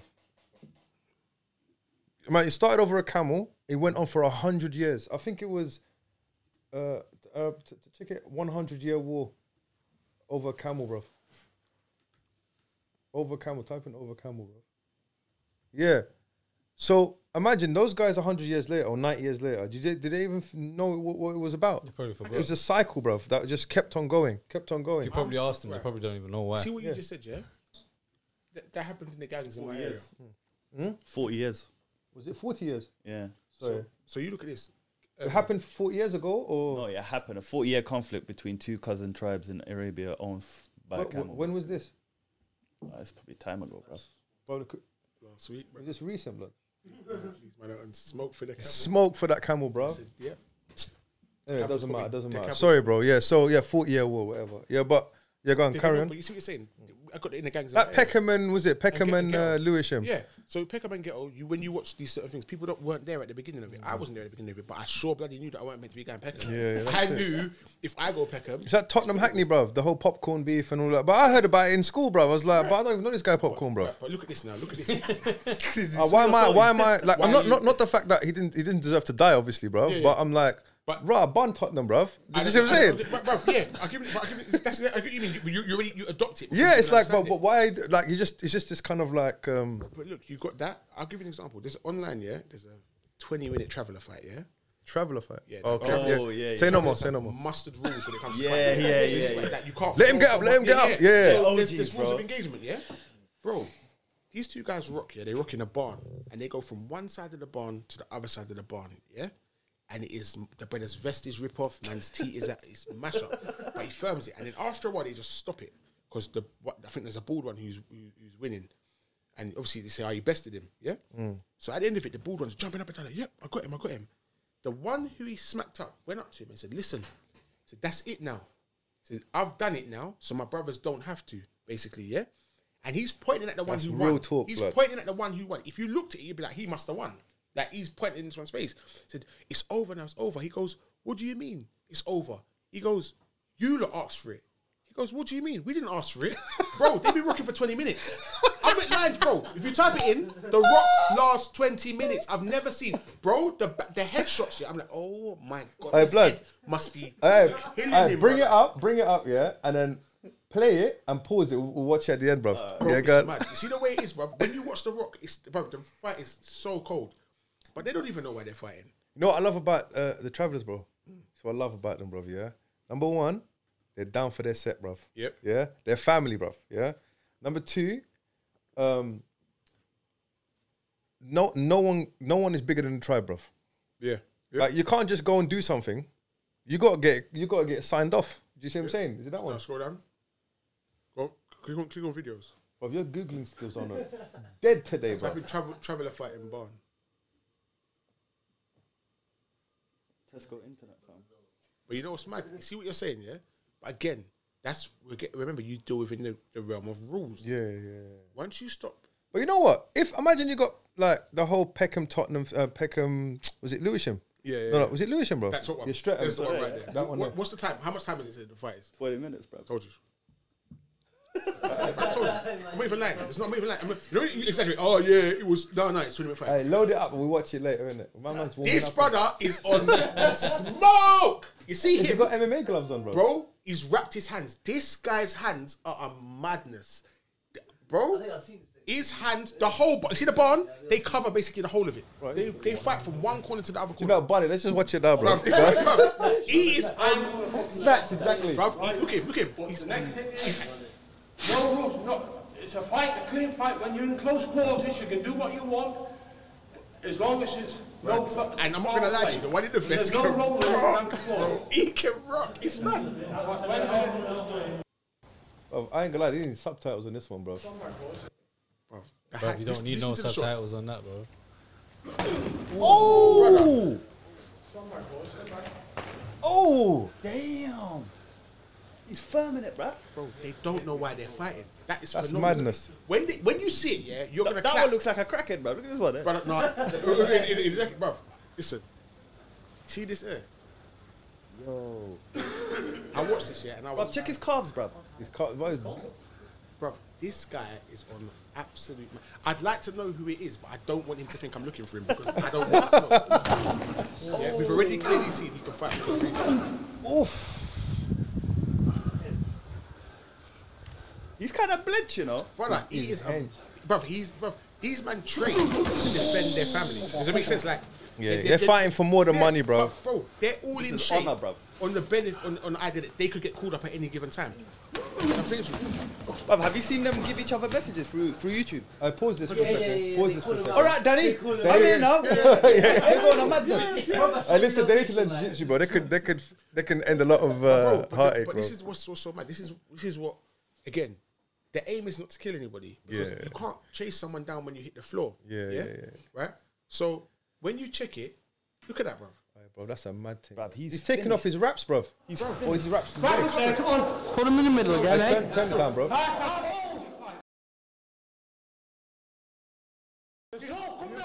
I'm the best, come on. Fair play.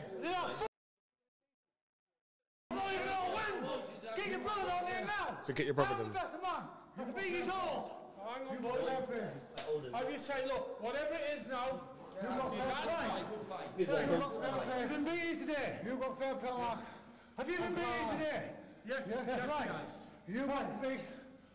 You've got fair play. He can't even talk, fam. He's gone. What's it all about? Watch YouTube. Not even know what it is. Listen. I don't know. You tell me. What's it all about? You tell me. You come to me, man. Bro, this Spanish subtitles. All of that, bro. It was over Willie and Tom Watson and Willie Francis. Don't you think you should have had this discussion before? You know that one? Just before you started, when you was doing all that stuff, man could have just said, brother, is it Willie or Tom that you would... No, it weren't even me. Still. All right, cool. It could have been avoided, bruv. But you know what it is? The respect that these men have for each other afterwards is a different thing. Because Bruv, he can't turn to around and fight say he can't rock. yeah. And he can't turn around and say that he can't rock. 'Cause he It's licked not him. cowardly, bro. Yeah. It's not cowardly, bro. And it's sad. It's sad. There was a stabbing the other day. And I'm saying this because I'm cutting out bits of it. Yeah. Because it will kind of bait up. But my kids saw someone who died. Yeah, recently. Yeah. What do you mean? As a stabbing, they got stabbed. But 3 people were rushing this one brother, and they came with knives, and he had a knife. They were having a sword fight, basically, and stabbed him. But as far as I know, the brother passed away. Now they've seen that. That my son is a kid. How old is he? Yeah, 10. that's mad, bro. You know what I'm saying to you? My son who's Is he 5. smart? No, Wait. sorry. My son who's 5, going on 6 said he saw 6. Sorry, 6. I don't How know. did he see it, blood? He looked out the window. Oh, he's outside your Bruv, it was outside, casually. Boom, boom, boom, boom, boom. Yeah? Casually. Right? Now, I'm going to tell my son, you don't need to carry a knife. Yeah. You're going to say, what? And be the guy on the floor. Yeah. Is that who I'm... You see the reasoning now? Now, I'm not saying I have to now train that out of him. Yeah? And he's probably going to go to school and they're going to be preaching that. The song's preaching that. I remember we were talking about this before. We were talking about low-level hypnosis. So hypnosis that is in your subconscious. It's not, oh, I sat down with this guy and he said blah, blah, blah, blah, and there was twirly things. I'm talking about believing that something is true. The belief that something is true and you act on it. Yeah? Because it happens so many It times around happens them. so many times. And then that's also, what they've just kind it's of done like... the jet. So music is telling him, right, you got to carry this. This is telling him he's got to carry that. So consistently, he's going to be in that mentality of, okay, cool, that's how I have to survive. And remember, the first thing you need to do as a human is survive. Can I say something though, bro? Yeah, like because Sorry, bro. Sorry, bro. When I had these two parents came in, yeah, and two different approaches, Yeah. So they came to look, my son's getting bullied. And so one kid, he was dyspraxic.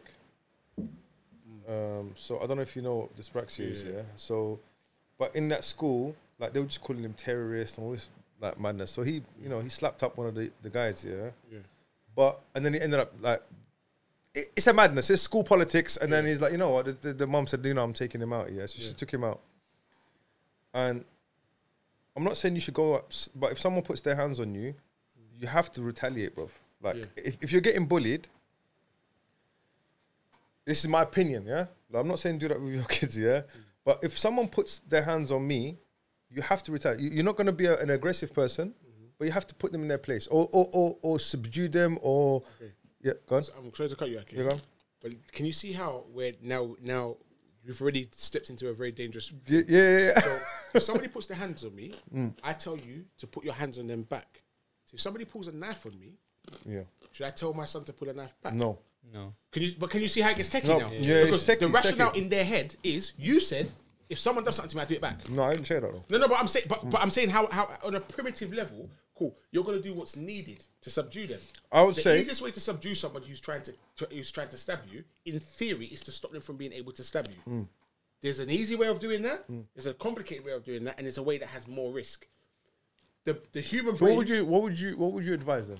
It's to do with teaching people how to deal with conflict and how to disengage from conflict before then. Okay. And it depends from situation to situation. This is what I'm saying. Yeah, you're right. Diffuse the situation, but also don't be a victim. Right. Don't walk around like a walking victim. Right. Yeah. No. So I'll tell you the second story. Yeah.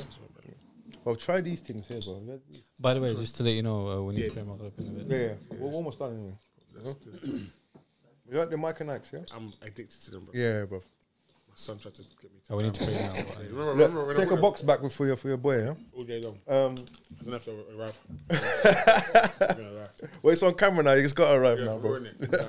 So, the second one, and I think for me, it's less about what you're going to do to your... Every person you'd give different advice to. Depends on the person, right?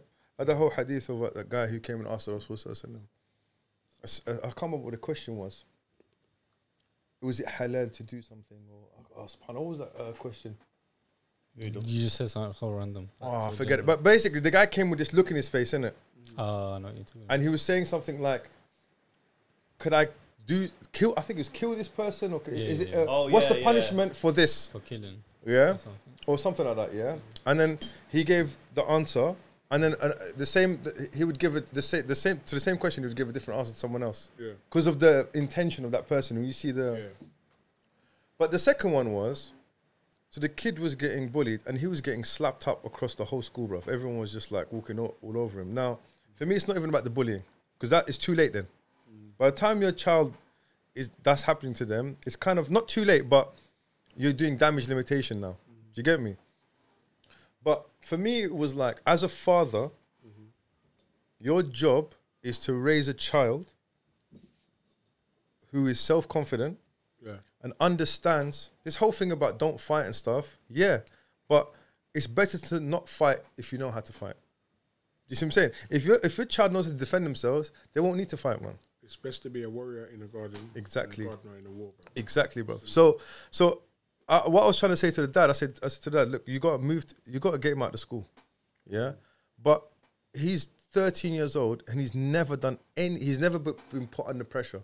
Like if you look at in a controlled environment like a jiu-jitsu class or a wrestling class, you're being put under pressure in a controlled environment with a coach, and then does that make sense? You've been taught certain things.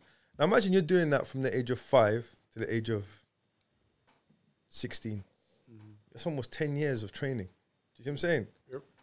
I can tell you now, I had 2 fights in my whole life, ever. And I've been in sketchy situations that I've managed to get myself out of just by talking. Just by submitting to my ego, saying, you know what, allow it, man, forget it. And walk away, yeah? The 2 times I fought a person, it was this year kickboxing fight, bruv, in outside the toilets, bruv. It was just hilarious. He did kickboxing. And I was shot. So we just fought, bruv, we just like licking each, and then after we just walked away. Yeah. But this guy was getting on my nerves for the whole week anyway. But But I didn't need to fight, bruv. Yeah. Do you see what I'm saying? But that's because of the martial arts kind of thing. Like, I know how to fight. I don't feel scared, innit? I don't feel scared to be put in this situation. Do you see what I'm saying? But see, that's the key thing, yeah? There's a few things. One is, what is winning a fight? Exactly. Like those guys, innit? But here's my thing. In a scenario where there is no rules, there is no such thing as winning a fight. Winning is surviving. Yeah. So you only need to do what is adequate enough for you to survive. Actually, winning is whatever the crowd says. That's my point. It's the propaganda that happens after the fight, innit? Right, but that's the danger. Now, let me tell you why it's dangerous, yeah? Back in the day, I'm not saying this ever happened, yeah? But it's a hypothetical situation. I could have been in a fight in New Cross, yeah? And my school's in Deptford. Yeah. I could have got punched up in the fight, worked, get back to Deptford and tell the different story. Yeah, propaganda, bro. Right now, it's already filmed. It's on video. Yeah. Someone's already got you embarrassed. Your mom's watching it already. Right, so you feel like you have to get somebody back. Now, one of the things to instill in your children is that winning the fight is surviving and being able to get home and to live another day. There is no winning in if there's no rules. So if there's no rules and no criteria to win by, you're going to be chasing It's a lose. It's a loss. a rabbit down a hole. So the brother was trying to punch me up, so I broke his nose. You break his nose, he's gonna want to stab you. He wants to stab you, you're gonna want to shoot him. Because there was no cut-off point. You moved the goalpost. What was the goalpost? How do you win the fight? Escalation. Always escalation. So my thing is, if you concentrate on only being able to get home and maintain and keep yourself safe, and you do that, then try not to worry about what gets said the next day. Because my man made you run home. Okay. I swear my man banged you in your face and all you did was throw him on the floor and ran off. Okay. I went home, innit? I'm all right. Yeah. The key, I think, is that's one of the keys of understanding, because they're trying to win a fight that there's no winning to. And that's the difference between when you learn martial arts and when you don't. There is a criteria that you should stick between. And even then, you're told to use there's moves that are relevant to certain situations. So I'll grab you if it's like this. I'll throw you if it's like this. I'll strike you if it's like this. I'll put you to sleep if it's like this. I'll break your arm if it's like this. You've got things to stick by. And I feel like teaching young people how to defend themselves will also make them confident enough to be able to turn away from conflict. This is it. So I need to get into it. And I think that's what a lot of parents don't get, bro. They think that their kids are going to, unless their kid's bad mind, bro, they're going to come and, you see what I'm saying? But a lot of the time they get humbled on the mat. Do you think you could go up to Umar ibn Khattab, yeah, and tell him about himself, and that's gonna make him get mad? Do you think you could go up to him and say, "You're not even that tough"? He's either gonna say, "Rah," even if with a total enemy, he's not just gonna go and thump them up. And Allah knows best. You'd think, all right, cool, are we gonna wrestle? There'd still be a criteria to stick by. Let's wrestle and see who does it. Yeah, but our identity is so messed up in how we feel about ourselves that when we're pushed, we go to the extreme and often participate in something that we can't live with the consequences. You're writing checks that, like, was it you can't settle, blood. Yeah. Simple. And I think it happened yesterday on BKFC. Yeah, it's a bare knuckle fighting championship. Okay, right. Do you know Hector Lombard? Yeah. Oh my days, I saw that, bro. I'll bring that up, bro. Some guy came in. You watch it. But bring that up. This is why you don't. But why he's bringing that up, yeah? You don't run up on certain man. So something happened to me once, yeah? Like, this is a while back. And I got into altercation in Galleon's Reach. I don't know if you've ever been there, bro. Other side. The armpit of East London, bro. Yeah? Yeah, so I'm there, yeah? And the guy's tried to run me over, blood. Like, you know, like, just trying to hit me with his car. I was with my wife. She wears niqab, bruv. It was like, you're a target, bruv, yeah? So he's come out his car. He goes, why did you hit my car, bruv? So, you know, it got to a stupidness, yeah? And then, bruv, I was fuming. But then I was thinking, bruv, I don't want to get into this in front of my kids and all that. So I said to him, listen there, let's just make a decision, yeah? Why don't you just get in your car and I go about my business? Just pretend this all will never happen, bruv. This is dumb. What was it for a sec, bruv? Yeah. What was it, man? Sorry. Run up on man, get run up on. First, do you see what I'm saying? Yeah. Well, guess what happened? He got in his car and I went, and that's it. Sold. I was like, rah! Like, that was easy. But do you feel, even a lot of brothers get drawn out by their missus. Oh, you didn't do nothing. Why didn't you do nothing? Nah, my missus not like that, bro. That's my point. So you see your level of confidence in yourself. You knew what you were willing to do. Yeah. But you also knew that you don't have to do it. Nah, that's all long, bro. question you end up asking yourself subconsciously is, am I willing to lose my freedom for this? The same people that I'm defending, I'm going to sign myself away for 25 years to not defend. Yeah, that's long. Because ultimately, they're not in direct danger. Does that And make also, sense? like, leave my kids fatherless. Or like, That's what I'm saying to you got to be able to use your imagination, innit? And that's a lot. I think a lot of kids, if they just use their imagination, like I had a conversation with my son. Yeah, I said to him, look, if you don't study, let's do like a role play, innit? Yeah. Let's just like run it through like as if it's a movie, innit? So imagine now, you don't study, okay? All right, cool. So what do you think's gonna happen? He's like, I don't know. I go, let's just imagine it, yeah? He's like, I'm not gonna get good grades. Oh, okay, right. So like, you're not gonna get good GCSE grades. I go, okay. So what do you reckon's gonna happen after that? Let's just do like a role play thing, yeah? So he's like, I don't know. I go, you're probably not gonna. I mean, you're gonna do something in college because you have to go college, right? Yeah. So you do a course that you probably won't like. Do you reckon if you got your GCSE, do you reckon you're gonna like doing what you're doing in college? He's like, probably not, yeah. He goes, okay, you finish college. Do you reckon you're gonna get in university? He's like, nah. I go, then what's gonna happen? I'm gonna go and get a job. Okay, would you hire someone if they didn't have GCSEs or anything? Yeah. He's like, no. I go, then where are you gonna work? You're gonna work somewhere where it's low skilled, right? So think about the low. So I talked him through the whole thing. I go, then you get married, yeah. You're gonna be struggling, yeah. We all been there, yeah. And then what's gonna happen? You're gonna be a second generation in this country or third generation in this country, still in the ghetto, bruv, living in a council flat, bruv. Is that what you want? Does that make sense?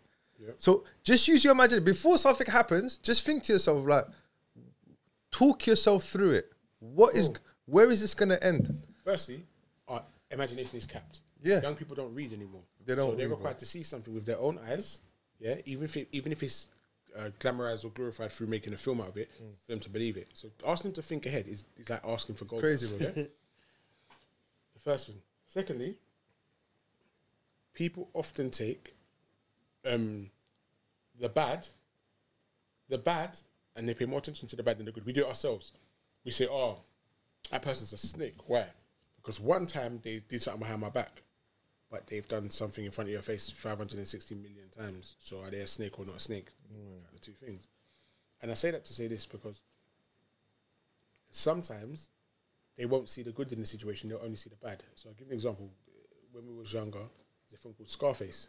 And in Scarface, you watch the whole film and man them say, oh my gosh, you see me? Oh, I want to be like Scarface. Scarface was a refugee, came out of a camp, did well, made money. Okay? Scarface killed his sister, killed his best friend. His sister? Yeah. Killed his sister. Yeah? Years ago, there was a grime MC who had this in the lyric, yeah? He said in the lyric, yeah?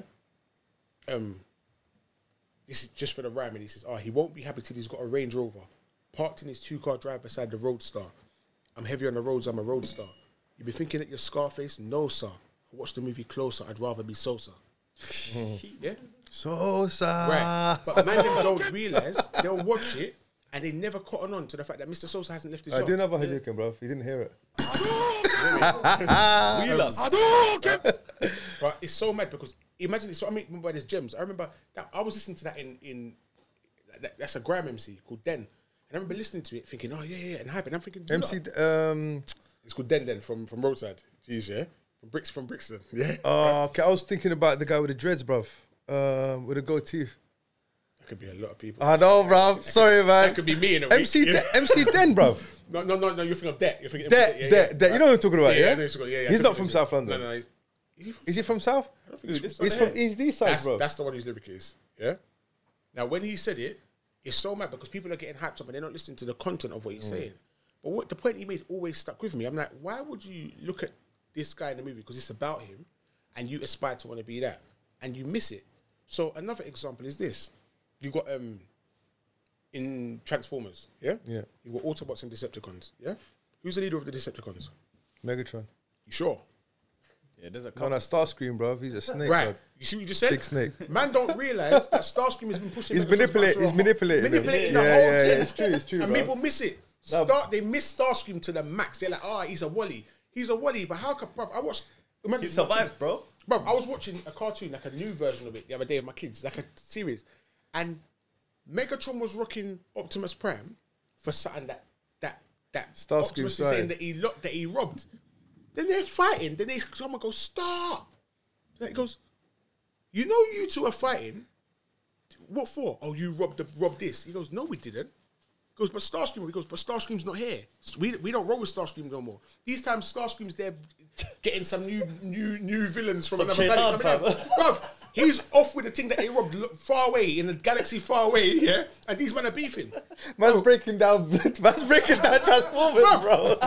I'm like, this don't make no sense. He's watching Bear behind the Right, lines, you know this guy, bro. You know this guy. He's that one guy. He's just sitting there. He's just sitting there. We watching a film with him or something, yeah. And he's just sitting there, You like. need to do a rival. Yeah. 100, bro. I need to do a breakdown of this, bro. It's so 100%. magic because when you check it, people don't realize who's running the show. Yeah. And sometimes they want to be the person that they think is running the show, and that person's not successful. Now, again, we've been given examples, of people to follow and people to emulate, and it's very easy for us to say because Allah's guided us in ways that other people are not guided to. Yeah, alhamdulillah. And so I'm not saying it, but I'm saying even people that you hold morally sound, you don't want to emulate them. You miss the point of it, and people miss it, and they miss it because their ceiling is capped. Okay, let's watch this Hector Lombard thing. What's the mount? And so, above, just because we skipped it. Pause it for a sec, bro. Right. So you were saying what happened here, bro? Hector Lombard just fought Joe Riggs, yeah, yeah, bare knuckle fight and won, and is the next contender to come up wants to fight him. So the guy's come up. So he's come in the ring. Oh, okay. Was talking. Now this happens regularly, yeah. But the problem is, you need to know who you're messing with, because some people don't take kindly to that. Yeah. Does that make sense? Like Habib, bruv, with Conor McGregor, bruv. You're not selling the fight. Yeah. And to be fair, when I watched some of it back, I watched some of what Conor said to Habib back here. It's outrageous, I was thinking, isn't it? he did good, bruv. Yeah, he did. You're lucky he let go. Bro, there was one where a man says, Habib is lost in translation, but the guy goes, Assalamu alaikum, Habib. Congratulations, Conor. Yeah. You cannot say salam alaikum and congratulations. Wait. No. And then Conor says, no, he can say what. Why can't he? Why? He said, and do somebody. Yeah. And I was like, oh, bro, like anywhere I've seen people on dower tables lose it, bro. I've seen them go mad for less, bro. Like, but yeah, some but people you don't do that with. With him, yeah, like he had ghaira, bro. You understand what I'm saying to you, bro? He had the ghaira for the din, in his heart. It was like, bro, I can't sit here and listen. Because he could easily, bro, I probably wouldn't have said nothing, bro. Yeah. Astaghfirullah, bro. Yeah? But in him, it's like, hold on 1 second. You can't say congratulations on the whiskey and Assalamu alaikum in the same sentence, bro. Yeah. But he's got it, bro, you can tell, like, he's from good stock, innit? Do you see what I'm saying? He's grounded. But yeah, so this guy, you're saying he comes up to him. Comes up to Hector and he starts trying to talk about fighting him next. And Hector just says, brother, all this one. Go play it, bro. Tucked him in. Hector's looking thick. Oh!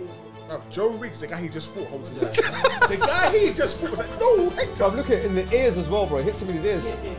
Yeah. The guy's first response is to put his hands up and say, stop, watch. Oh, 2 words, bro. Watch his hands. He doesn't know where he's coming It's from. it's like when your mum hits you. You know what's there? The woman ducks. Which woman? She's gone. She is gone. But whoever made the background music is a troll, bruv. Bob, Hector Lombard is looking thick. He gave him a 2-piece chicken, bro. 2-piece, man. He's a judo guy, right? Yeah. But it's what people don't understand, yeah. In Cuba, they send you to a school of Olympic level where you practice basically every Olympic sport. I saw that Yo Romero and they thing, select bro. you for the best sport. So all of them can box, in theory. Oh, I see. Some of them maybe badly, but they can box. They can do judo. They can do a bit of everything. So they do a bit of everything, and then they pick school. something. You go there, you're an elite athlete. Now we're going to select you. I don't know if they still do it, but it was something they did back in the day. Look who stopped. Look who pulls him away though. The one you rocked, yeah. No, the one who lost is pulling him away. Look, watch it. A lie, it's not worth it, bro. Sorry, watch the woman in the back smiling. Yeah, she soon changed her to watch. What she's done? Get me out of there! Get me out of there! She's Don't like, worry, get me out of there. It's all good, bro. She knows the exit route. She didn't take nobody with her as well. She didn't say, "No, come with me." Nobody, not even the old man. Oh, there's like Colonel Sanders in there, bro. He's still shot. The boxer brother, he's missing as well. Who is this guy? What do you reckon this guy is? Is he the hype man? I think he's in his corner. Do you know what it looks like? Lily. Do you know what it looks like? Have you seen Click, bro? Click with it. You know when he pauses the time, he just slaps the hell out of the guy, and the guy goes, "Wow!" This is what he's doing right here, bro. He's buff, bro. He's gone. What do you reckon the fight's gonna go? Bro, this bare knuckle thing, bro. That's... Bro, it's mustard. I'm not gonna lie to you, bro. Do you watch them? Oh, it's different. Is it? Yeah, it's different. I'm not gonna lie. But they're still wearing wraps though. Is it for the wrist? For the wrist and for certain knuckles for their knuckles from bursting. But what people don't realize is this. This is why it's non-practical when you train for Boxing. for MMA in certain way. Oh, yeah? okay, right. So ask Khalid, yeah. And if you don't get a chance, message Khalid because he knows his business, he knows his stuff, yeah. If you're defending in boxing gloves, you're defending with the idea that the glove you need to see over the glove. Oh, I see what you're saying. Yeah. So when you now take the gloves off, you now have to defend here. So a lot of these guys that have been training boxing have been training to defend with their hands here. Yeah, so you see a lot of cuts around the eyes because they're not accommodating for that. Whereas if you bare knuckle box, you know how to do it. That's why even like I said, the travellers that bare knuckle fight, they know how to fight with no gloves. You could put a boxer in there with them, and most of them will just will smoke them. Because just damage wise, just damage quality. You're a fight connoisseur, blood. Man, sitting there like when there's whatever KA, whatever it is, blood. It's connoisseuring. Some ginger beer. You have to. Luke, bro, if I could go for another 2 hours, blood, we could do like a whole fight companion if we're. But you know what? What I want to do as well is, inshallah, like once we get all the, so you see the setup, we've changed it up a little bit. What would be good is to watch back some jiu-jitsu fights. You know, break it down. We've got more chairs in it, so we can get a few people in here and vibe it up a little bit. But again, I definitely want you on again, bruv. If you'll have us, bruv. I think it was very interesting. There's a lot of other things I wanted to talk about, but again, conversation. I wanted to keep it smooth and everything. So, if you are watching this video and you haven't liked or subscribed, you're a creep and you're a hater probably. Let's send Luke to your yard, bro. Yeah. Knock you out, bro. But you got to put 2 different photos because I see you don't take them side-on photos. Yeah, I'm not even built for that type of No, if this one's your one, bro. Yeah? That's your one. Make sure it's a nice one, please. No, it's nice. It's nice. Bro, you're looking crisp. I can see the I can see the shape up. It's fresh. Did you do it yourself? No, little something. Okay. I told you, yeah. Like, because you were looking rough on Friday, blood. It's all over the place. Everything was all over the place. You get what I mean? But it's mad because I see some of the other brothers in there, lumberback. I'm like, right, you man. You had to bring it up, blood. I see a couple man wear jeans and that. I was like, oh, that's what you're doing, yeah? Cool. I'm not gonna say no names. I'm gonna say no names. Yeah. I mean, green shirt. I'm like, oh, all right. Yeah. But you know he's doing push-ups here, yeah, before we started. 100%. I'm joking. Yeah. Don't say that because I'll never go back. I'll throw through the ceiling. Boom, boom. Yeah. But yeah, make sure there's a good screenshot in it, a nice one. No, we got a gruesome one for if they don't subscribe. Yeah, 100%, bro, 100%. So you need to subscribe and like and support the cause. And what else? If you want to listen to this, if you're jogging or you're in the gym, whatever, so you can go on to Spotify, Google Podcast, and am I missing it? I always miss Apple. Sorry, none of us have. Oh, you've got an Apple. In it, All major ones. Yeah, Andrew guy. Yeah, Android. Okay, yeah. So you can download, you can do it on Google Podcasts. So on that note, I'm going to pause there for effect. I'll see you in the next one. Assalamu alaikum.